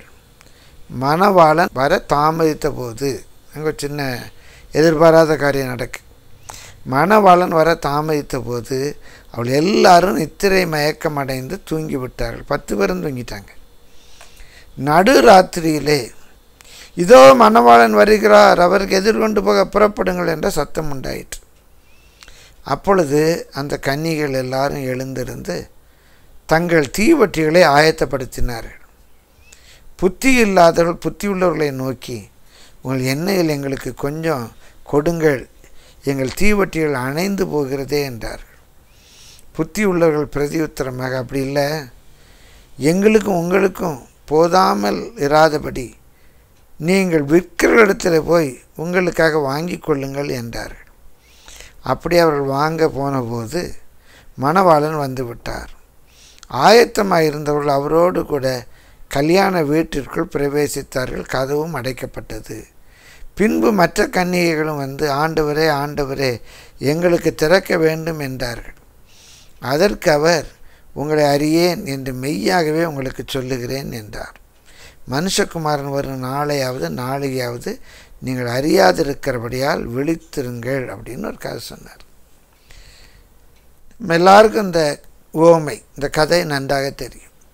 எல்லாருக்கும் இந்த 10 கன்னிகைகள், புத்தி உள்ள கன்னிகள், புத்தி இல்லாத கன்னிகள், ட்ராமாலெல்லாம் கூட போட்டிருப்பீங்க. ஆனால் இதை குறித்து உள்ள அநேக வியாக்கியானங்கள், வேறுபட்ட வியாக்கியானங்கள், நல்ல பரிசுத்தவான்கள் பரிசுத்தத்துக்கு ஏதுவாக சொல்லியிருந்தாலும், பிரியமானவர்களே, இந்த பேரபலுடைய, இந்த உவமையுடைய மைய கருத்தை பார்க்கணும். இப்போ 10 கன்னிகைகள், அந்த வேர்ஜின் என்ற ஒரு சொல்லை வைத்துக்கொண்டு அதெல்லாம் ரொம்ப சேஸ்டானவங்க, கற்புள்ள கன்னிகைகள் அப்படியெல்லாம் இல்லை. இந்த சொல் பார்த்தினோஸ் என்ற கிரேக்க சொல். பார்த்தினோஸ், PARTHENOS. பார்த்தினோஸ் என்று சொன்னால் அன்மேரிட் யங் உமன். ரொம்ப அது அவங்களுடைய கற்புக்கான ஒரு சொல் அல்ல. கற்புள்ளவர்களாக இருக்கலாம், சாதாரண பெண்கள், இளம் பெண்கள், திருமணமாகாத பெண்கள், திருமணமாகாத முதியவர்கள் அல்ல, திருமணமாகாத இளம் பெண்கள். நம்ம தமிழில் கூட கன்னித்தமிழ், அவனுடைய கன்னி பேச்சு அப்படின்னு சொல்லுவோம். இப்போ கன்னி என்ற சொல் பிரியமானவர்களே எப்படி பல வகையில் பயன்படுத்தப்படுகிறோம், அதே போல் இந்த பார்த்தினோஸ் என்ற சொல் சாதாரண இளம்பெண்கள். அதனால் அவன் ரொம்ப சேஷ்டாக இருந்தாங்க. அதனால் அது சபையை குறிக்கி. சபையில் பாதி பேர் ஆயத்தமாக இருந்தாங்க, பாதி பேர் ஆயத்தம் இல்லை. அதான் மணவாட்டி சபை ஆயத்தமாக இருந்தவங்க போயிட்டாங்கன்னா ஒரு 5 பேரையே திருமணம் பண்ணுறாரு. அவங்க என்ன பாலிகமையை ஏற்றுக்கொள்கிறோமா, இப்படி பல கேள்விகள் வரும். இல்லை மணவாளன் யார், மணவாட்டி யார், இந்த 10 பேரா 5 பேரா, இதில் 10 பேரும் மணவாட்டியா, இதெல்லாம் நமக்கு பலவிதமான கேள்விகள் வரும். அப்போ கடைக்கு வாங்க போனாங்கன்னா கடை யார், அந்த எண்ணெய் என்ன. பிரியமானலே ஸ்கஃபீல்டு என்ற பரிசுத்தவன் சொல்லுவார், ஒரு ஓமையில் வருகிற ஒவ்வொன்றையும் அக்கு வேறு ஆணி வேறாக பிரித்து நம்ம பார்க்கக்கூடாது. ஒரு ஓமையை படிக்கும்போது அந்த ஓமையினுடைய மையப்பொருளை மட்டும் நம்ம பார்க்கணும். தெரியலை. 10 பெண்கள் நியமிக்கப்பட்டிருந்தாங்க. இதில் புத்தி இல்லாதவங்கெல்லாம் தூங்கிட்டாங்கன்னு இல்லை. பிரியமானலே 10 பேரும் தூங்கினாங்க. சில கேட்டால் சந்தோஷமாக இருக்குது. இது வரைக்கும் புத்தி இல்லாதவங்க தான் தூங்கினாங்கன்னு நினச்சோம். இல்லை, பைபிளில் 10 பேரும் புத்தி உள்ளவங்களும் தூங்கிட்டாங்க. பிரியமானலே அவங்க தீவட்டி என்ற சொல் மூல மொழியில் லேம்பாஸ் என்ற சொல் பயன்படுத்தப்படுது. இந்த லேம்பாஸில் இருந்தால் இன்றைக்கி நம்ம சொல்கிற லேம்ப் என்ற சொல் வந்தது. விளக்கு. அநேக படங்களில் அந்த விளக்கு எப்படி இருக்கும் என்று பார்த்தீங்கன்னா, யூதர்கள் பயன்படுத்தின விளக்கு கிட்டத்தட்ட இன்றைக்கி நாம் வைத்திருக்கிற அகல் விளக்கு மாதிரி. பெரிய வெளிச்சம் தருகிற விளக்கல்ல, அதில் எண்ணெய் ஊற்றி கையில் ஏந்தி கொண்டு போகிற அகல் விளக்கு போன்ற ஒரு விளக்கு தான் அது. அப்போ இவங்க என்ன பண்ணுறாங்க, அந்த அகல் விளக்கில் எண்ணெய் ஊற்றி கொண்டு வராங்க. மாப்பிள்ளை இப்போ வந்துடுவாருன்னு தெரியும். இப்போ இந்த பாதி பேர் சரி ஒரு வேளை லேட் ஆகிட்டா என்ன பண்ண அப்படின்னு கொஞ்சம் எக்ஸ்ட்ரா எண்ணெய் எடுத்துகிட்டு வர்றாங்க. இந்த 5 பேர் இருக்கிற எண்ணெய் போதும், அவர் வருவார், அவர் வந்துடுவார், அது அப்படியே லேட் ஆகிட போகிறாரு, வந்துடுவார் அப்படின்னு கொஞ்சம் தென்னவட்டாக போகிறாங்க. அவ்வளோதான் வித்தியாசம். அங்கே ஆயத்தம் என்று சொன்னது ஒரு கான்டிஜென்ட் பிளான் அவங்ககிட்ட இருந்துச்சு. இவங்க விளக்கெல்லாம் கொண்டு போனாங்க, விளக்கு எரிஞ்சிக்கிட்டு இருந்துச்சு, போதுமான அளவு எண்ணெயும் இல்லை, எக்ஸ்ட்ரா எண்ணெயும் இல்லை. எதிர்பாராமல் தாமதமாகிடுச்சு. அப்போ நடுராத்திரி இந்த மாப்பிள்ளை வர்றாருன்னாங்க. எழும்பி பார்த்தா இவங்க 5 பேர் விளக்கு அணைஞ்சிருக்கு, அவங்க விளக்கும் அணைந்திருக்கலாம். எக்ஸ்ட்ரா எண்ணெய் இருந்தனால ஊற்றி அணையாமல் காப்பாற்றிக்கிட்டாங்க. இப்போ இவங்க கேட்குறாங்க, எங்களை கொஞ்சம் எண்ணெய் கொடுங்க அப்படின்னு. ஒருவேளை வருவர் இன்னும் லேட்டானா இவங்களுக்கு எண்ணெயை கொடுத்து அப்புறம் எண்ணெய் இல்லாமல் போயிடக்கூடாதுன்னு சொல்லி இல்லைங்க, உங்களுக்கும் போதாமல் எங்களுக்கும் போதாமல் போயிடக்கூடாது, நீங்கள் வேணால் விற்கிறவன்ட்டு போய் வாங்கிட்டு வாங்கன்னு அனுப்புகிறாங்க. எப்போ அனுப்புகிறாங்க? நடுராத்திரி எவன் கடை வச்சுருப்பான்? நடுராத்திரி யார் கடை வச்சுருப்பா? எண்ணெய் வாங்க அவங்களும் போயிட்டாங்க. என்ன புத்திசாலிகள் பார்த்திங்களா? இவங்க சொன்னாங்கன்னு அவங்களும் போயிட்டாங்க. வேறு வழி இல்லை. சரி, ஒருவேளை இன்னும் லேட்டானாலும் ஆகும், அதுக்குள்ளே ஏதாவது சீக்கிரமாக கடை திறந்தால் எங்கேயா போய் வாங்கிட்டு வரலான்னு போயிட்டாங்க போல். அதுக்குள்ளே மாப்பிள்ளை வர்றாரு. மாப்பிள்ளை வரும்போது அன்றைக்கி பெண்ணோடு கூட வந்திருப்பார். அது ஒரு வரவேற்பு நிகழ்ச்சி போல். இவங்கெல்லாம் 5 பேர் லைட்டை பிடிச்சிட்டு போயிட்டாங்க. இவங்க திரும்பி வந்து ஆண்டவரே என்ன தட்டுறாங்கன்னா எத்தனை மணிக்கு வந்திருப்பாங்க? ஏன் கணக்கு. அப்படியே சீக்கிரமாக அந்த ஊரில் ஒரு 7 மணிக்கு கடை திறந்தால் கூட இவங்க போய் வாங்கிட்டு வந்தவங்க 8-9 மணிக்கு வந்து கதவை தட்டுறாங்க. மாப்பிள்ளை ராத்திரி வந்துட்டார். 8-9 மணிக்கு வந்து ஆண்டவரே அப்படின்னு கதவை தட்டுறாங்க. நான் உங்களை அறியேன் அப்படின்னு சொல்கிறார். நித்தியத்தை சந்திக்க நீங்கள் ரெடியாக இருக்கீங்களா? அதனால தான் லூக்கா 1:17 யோவானை பற்றி சொல்லியிருக்கோம். உத்தமமான ஜனத்தை கர்த்தருக்கு ஆயத்தப்படுத்தும்படியாக இங்கிலீஷில் to make ready A people prepared for the Lord.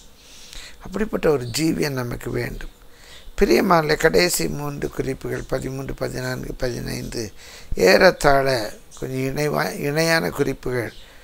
சுருக்கமாக பார்ப்போம். மற்ற 24:42, மேத்யூ 24:42.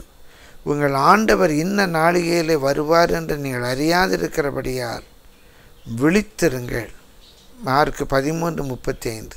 அப்படியே நீங்களும் விழித்திருங்கள், ஏனெனில் வீட்டு எஜமான் சாயங்காலத்திலோ நடுராத்திரியிலோ சேவல் கூவு நேரத்திலோ காலையிலோ எப்பொழுது வருவான் என்று நீங்கள் அறியீர்கள்.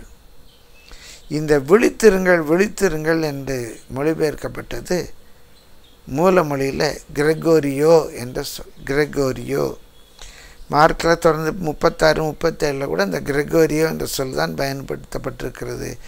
கிரெகோரியோ என்ற சொல்லினுடைய பொருள் விழிப்பாயிருங்கள். அப்போ நீங்கள் வஞ்சிக்கப்படாதபடி எச்சரிக்கையாக இருங்க. பெருந்தீண்டியினால் இருதயம் பாரமடையாதபடி எச்சரிக்கையாக இருங்க. பயப்படாதீங்க, கவலைப்படாதீங்க, கலங்காதீங்க, உங்கள் ஆத்துமாக்களை காத்துக்கொள்ளுங்கள் எல்லாம் சொல்கிறவர் இங்கே விழிப்பாயிருங்கள், விழித்திருங்கள் என்றல்ல, பி விஜிலண்ட்,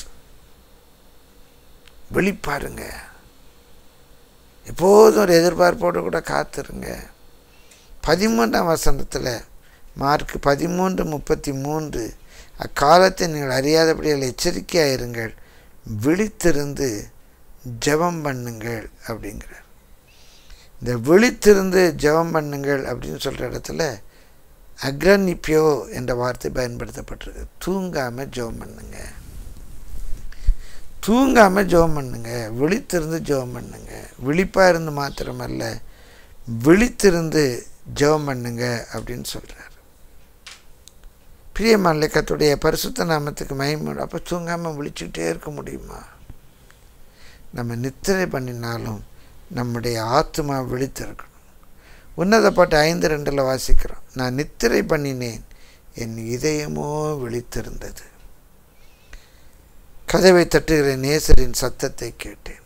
ராத்திரி தூங்கினா கூட அந்த இதயம் விழித்திருக்குமா, நம்முடைய ஆத்மா விழித்திருக்கும். இப்போ ஒரு நல்ல குடும்பம், பாசமான குடும்பம், கணவன் ராத்திரி வர்றாரு. இந்த அம்மா எதிர்பார்த்துட்டே கொஞ்சம் கண்ணை சந்துட்டாங்க, கொஞ்சம் தூங்கிட்டாங்க. ஆனால் எதிர்பார்த்துட்டு இருந்தாங்க, வருவார். அவர் வந்து கதவை தட்டுறாரு. கதவை தட்டுற சத்தம் கேட்குது. யாருங்க? அவர் வெளியே இருந்து சொல்கிறார், அம்மா நான் தான் வந்திருக்கேன். நான் தானே, யார் நீ? அப்படியே கேட்பாங்க. நல்ல எதிர்பார்ப்போடு இருந்தால் அந்த பைக் வர சத்தத்தை கேட்டேன்னு வீட்டுக்காரர் வந்துட்டார்.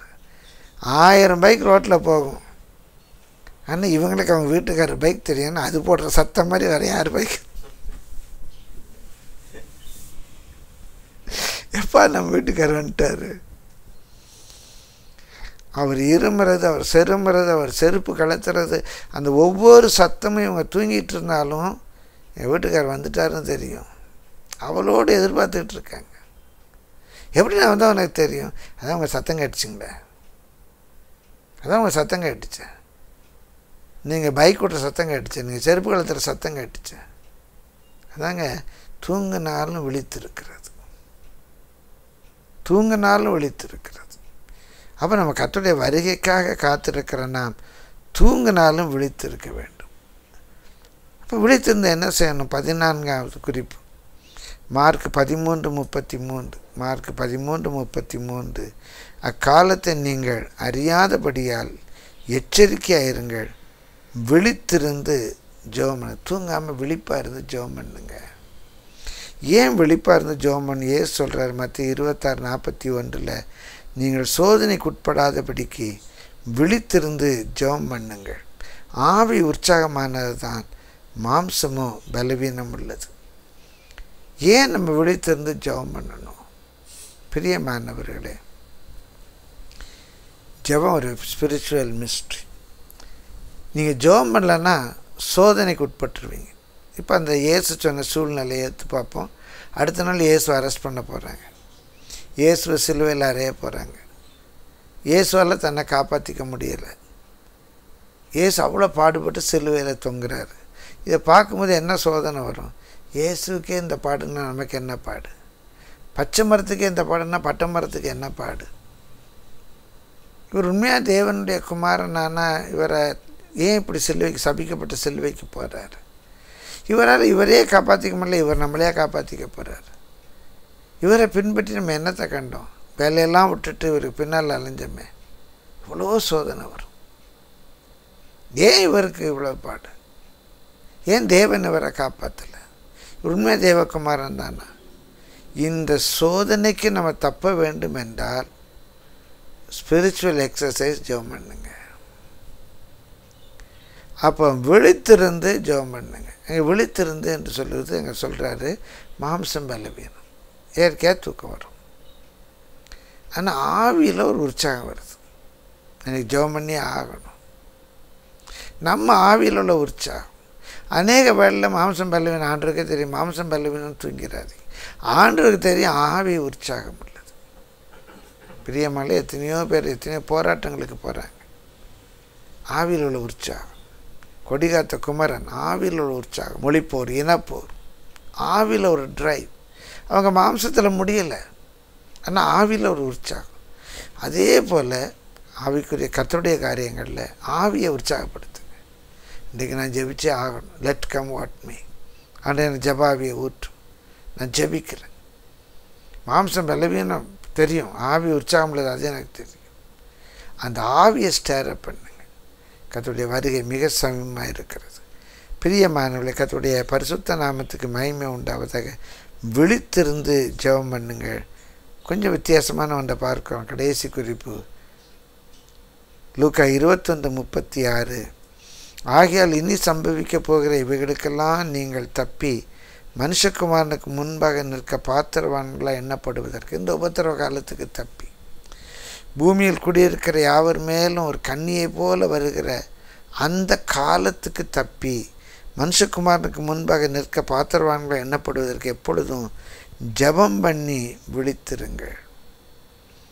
ஏனென்றால் வெளிப்படுத்தல் 3:10 பார்க்கிறோம், என் பொறுமையை குறித்து சொன்ன வார்த்தையை நீ காத்து கொண்டபடியால் பூமியில் குடியிருக்கிறவர்கள் சோதிக்கப்படும்படியாய் பூச்சக்கரத்தின் மேலெங்கு வரப்போகிற சோதனை காலத்திற்கு தப்பும்படி. இந்த உபத்திரவத்துக்கு தப்பி மனுஷகுமாரனுக்கு முன்பாக நிற்கும்படி. கிறிஸ்துவுக்குள் மரித்தவர்கள் முதலாவது எழுந்திருப்பார்கள், பின்பு உயிரோடு இருக்கிற நாமும் அவர்களோடு கூட எடுத்துக்கொள்ளப்பட்டு மத்தியாகத்தில் அவரை சந்திப்போம். அவருக்கு முன்பாக நிற்கும்படிக்கு என்ன செய்யணுமா? எப்பொழுதும் ஜெபம் பண்ணி விழித்திருங்கள். அங்கே ஜெபம் பண்ணி விழிப்பாயிருங்கள். விழித்திருந்து ஜெபம் பண்ணுங்கள். ஜெபம் பண்ணிட்டு தூங்க போயிடாதீங்க. விழிப்பாருங்க. என்ன நடக்குது? இவங்க யார்? இவங்க என்ன பிரசங்கம் பண்ணுறாங்க? ஏன் இப்படி இந்த கொரோனா வந்திருக்கு? எப்போ உலகத்தின் முடிவு இருக்கும்? இப்போ சமாதானம் சௌக்கியம் என்று சொல்கிறோமா? இப்போ சமாதானம் இல்லை சௌக்கியம் இல்லைன்னு சொல்கிறோமா? ரொம்ப ஆபத்தான ஒரு காரியம். ஐயோ கர்த்தர் வந்துடுவாரோ என்று இன்றைக்கு அநேகர் பயப்படுறாங்க. ஒருவேளை இந்த சூழ்நிலை மாறி எல்லாம் சமாதானமும் சௌக்கியமும் என்று சொல்லும்போது சடுதியாய் அழிவு வரும். சமாதானமும் சௌக்கியம் என்று சொல்லும்போது சடுதியாய் அழிவு வரும். பெண் கொடுப்பார்கள், பெண் எடுப்பார்கள். இன்றைக்கு எத்தனை திருமணங்கள் தடைப்பட்டு போயிருக்கின்றன. கட்டுவார்கள், நட்டுவார்கள், வாங்குவார்கள், விற்பார்கள், எல்லாம் திரும்ப ரிவைவ் ஆகும். பிரியமானவர்களே, சடுதியாய் அழிவு வரும். அப்போ நீங்கள் என்ன செய்யுங்க? விழித்திருந்து ஜெபம் பண்ணுங்கள். ஜெபம் பண்ணி விழிப்பாயிருங்கள். இந்த ரெண்டையும் சேர்த்து சொன்னார். விழித்திருந்து ஜெபம் பண்ணி விழிப்பாயிருங்கள்.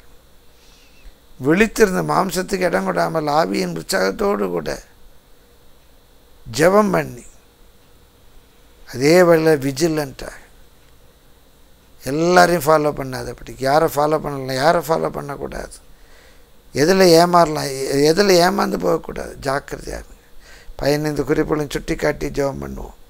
வஞ்சிக்கப்படாதபடிக்கு, ஏமாந்து போகாதபடி எச்சரிக்கையாக இருங்கள். ஒருவரை பின்பற்றுவதில் எச்சரிக்கையாக இருங்கள். பயப்படாதீங்க. அன்பினால் உங்களுடைய இருதயத்தை நிரப்பிக்கொள்ளுங்கள். ஒன்றை குறித்து கலங்காதபடி எச்சரிக்கையாக இருங்கள். பிரியமானவர்களை, விசுவாசம் இருக்குமானால் கலக்கம் வராது. கவலைப்படாது இருக்கும்படி உங்களுடைய மனதில் நிர்ணயம் பண்ணி கொள்ளுங்கள். ஒரு செட்டில்டு மைண்ட். கர்த்தர் ராஜரீகம் பண்ணுகிறார். நான் ஒன்றையும் குறித்து கவலைப்பட மாட்டேன். எல்லாவற்றையும் அவர் பார்த்து கொள்வார். பிரியமானவர்களே, மனசில் எதையும் போட்டு அலட்டி கொண்டு இராதீங்க. 6வது, அறியுங்கள். கர்த்தரை பற்றிய அறிவு, கர்த்தருடைய சித்தத்தை பற்றிய அறிவு, நித்தியத்தை பற்றிய அறிவு, காணாதவர்களை பற்றிய அறிவு, தேவத்துவத்தை பற்றிய அறிவு, சத்தியத்தை பற்றிய அறிவு, காலங்களை பற்றிய அறிவு. இப்படிப்பட்ட அறிவுடையவர்களாக இருக்கு. நம்மளை உபத்திரவப்படுத்துகிறவர்கள் பொருள் ஆவார். வரலாற்றிலே அன்றிலிருந்து இன்றைய வரைக்கும் நடக்கிறது, நாளைக்கு நடக்கும். அதனால் நிமிர்ந்து பார்த்து உங்கள் தலைகளை உயர்த்துங்கள். எல்லா சூழ்நிலையிலையும் சோர்ந்து போகாதபடி, கலங்காதபடி, திகைக்காதபடி உங்கள் ஆத்துமாக்களை காத்து கொள்ளுங்கள். உங்கள் இருதயம் எந்த ஒரு காரியத்தை குறித்தும் பாரமடையாதபடி எச்சரிக்கையாக இருங்கள். நீங்கள் நினையாத நேரத்தில் அந்த நாள் உங்கள் மேல் வராதபடிக்கு எப்போது அது உங்கள் நினைவு அலையில் இருப்பதற்கு ஜாக்கிரதையாக இருங்கள். ஆயத்தமாக இருங்கள். ஆயத்தமாக இருங்கன்னு சொன்னால் தாட்ஃபுல். நான் எப்படி ஆனாலும் பரலோகத்துக்கு போகணும், எப்படி ஆனாலும் நித்தியத்தை சந்திக்கணும், எப்படி ஆனாலும் நித்தியத்தை சந்திக்கணும். நித்தியத்தை சந்திப்பதற்கு நான் ஆயத்தமாக இருக்கிறேன். கிறிஸ்துவுக்குள் நான் வாழணும், கிறிஸ்துவுக்குள் நான் மரிக்கணும். இல்லை, அவர் வரும்போது கிறிஸ்துவுக்குள் இருக்கிறவனாக காணப்படணும். கிறிஸ்துக்குள் இருக்கிறதுக்கு என்ன செய்யணும்? திருமுழுக்கு எடுக்கணும். திருமுழுக்கு எடுத்தால் மாத்திரம் போதாது, அவர்கள் இருக்கிறவராக காணப்படணும். அப்போ அந்த ஆயத்தத்தோடு கூட இருங்க. விழிப்பாக இருங்க, விழித்திருங்க. விழித்திருந்து ஜெபம் பண்ணுங்க. ஜெபம் பண்ணி விழிப்பாய் இருங்க. கர்த்தருடைய பரிசுத்த நாமத்துக்கு மகிமை உண்டாவதாக. நான் ஜெபம் பண்ணுவோமா? எங்கள் ஜீவன் இரக்கமுள்ள தேவாதிபதி, நாங்கள் மே நன்றியோடு கூட துதிக்கிறோமே, ஸ்தோத்திரிக்கிறோம். ஆண்டவரே, அந்த ஒலிவமலை சொற்பொழிவை சற்று நாங்கள் தியானிக்க கொடுத்த கிருபைக்காக நாங்கள் உமக்கு நன்றி செலுத்துகிறோம். நாங்கள் சொல்லப்பட்ட கட்டளை வாக்கியங்களின்படி நாங்கள் ஆயத்தமாக இருக்க, விழித்திருந்து ஜெபம் பண்ணி விழிப்பாக இருக்க கிருபை தாரும். ஆண்டவரே, உபத்திரவ காலத்துக்கு தப்பி மனுஷகுமாரனுக்கு முன்பாக நிற்க பாத்திரவான்களாக எண்ணப்படும்படிக்கு ஆண்டவரே, இந்த கட்டளை வாக்கியங்கள் எங்களுடைய வாழ்க்கையில் நாங்கள் தியானித்து இந்த கட்டளையின்படி நடக்க உதவி செய். ஆசீர்வதிங்க ஐயா. இன்னும் உடைய கிருபையை பெருக பண்ணும். இயேசுவின் இன்ப நாமத்தில் ஸ்தோத்திரத்தோடு வேண்டிக் கொள்ளுகிறோம் பிதாவே. ஆமென்.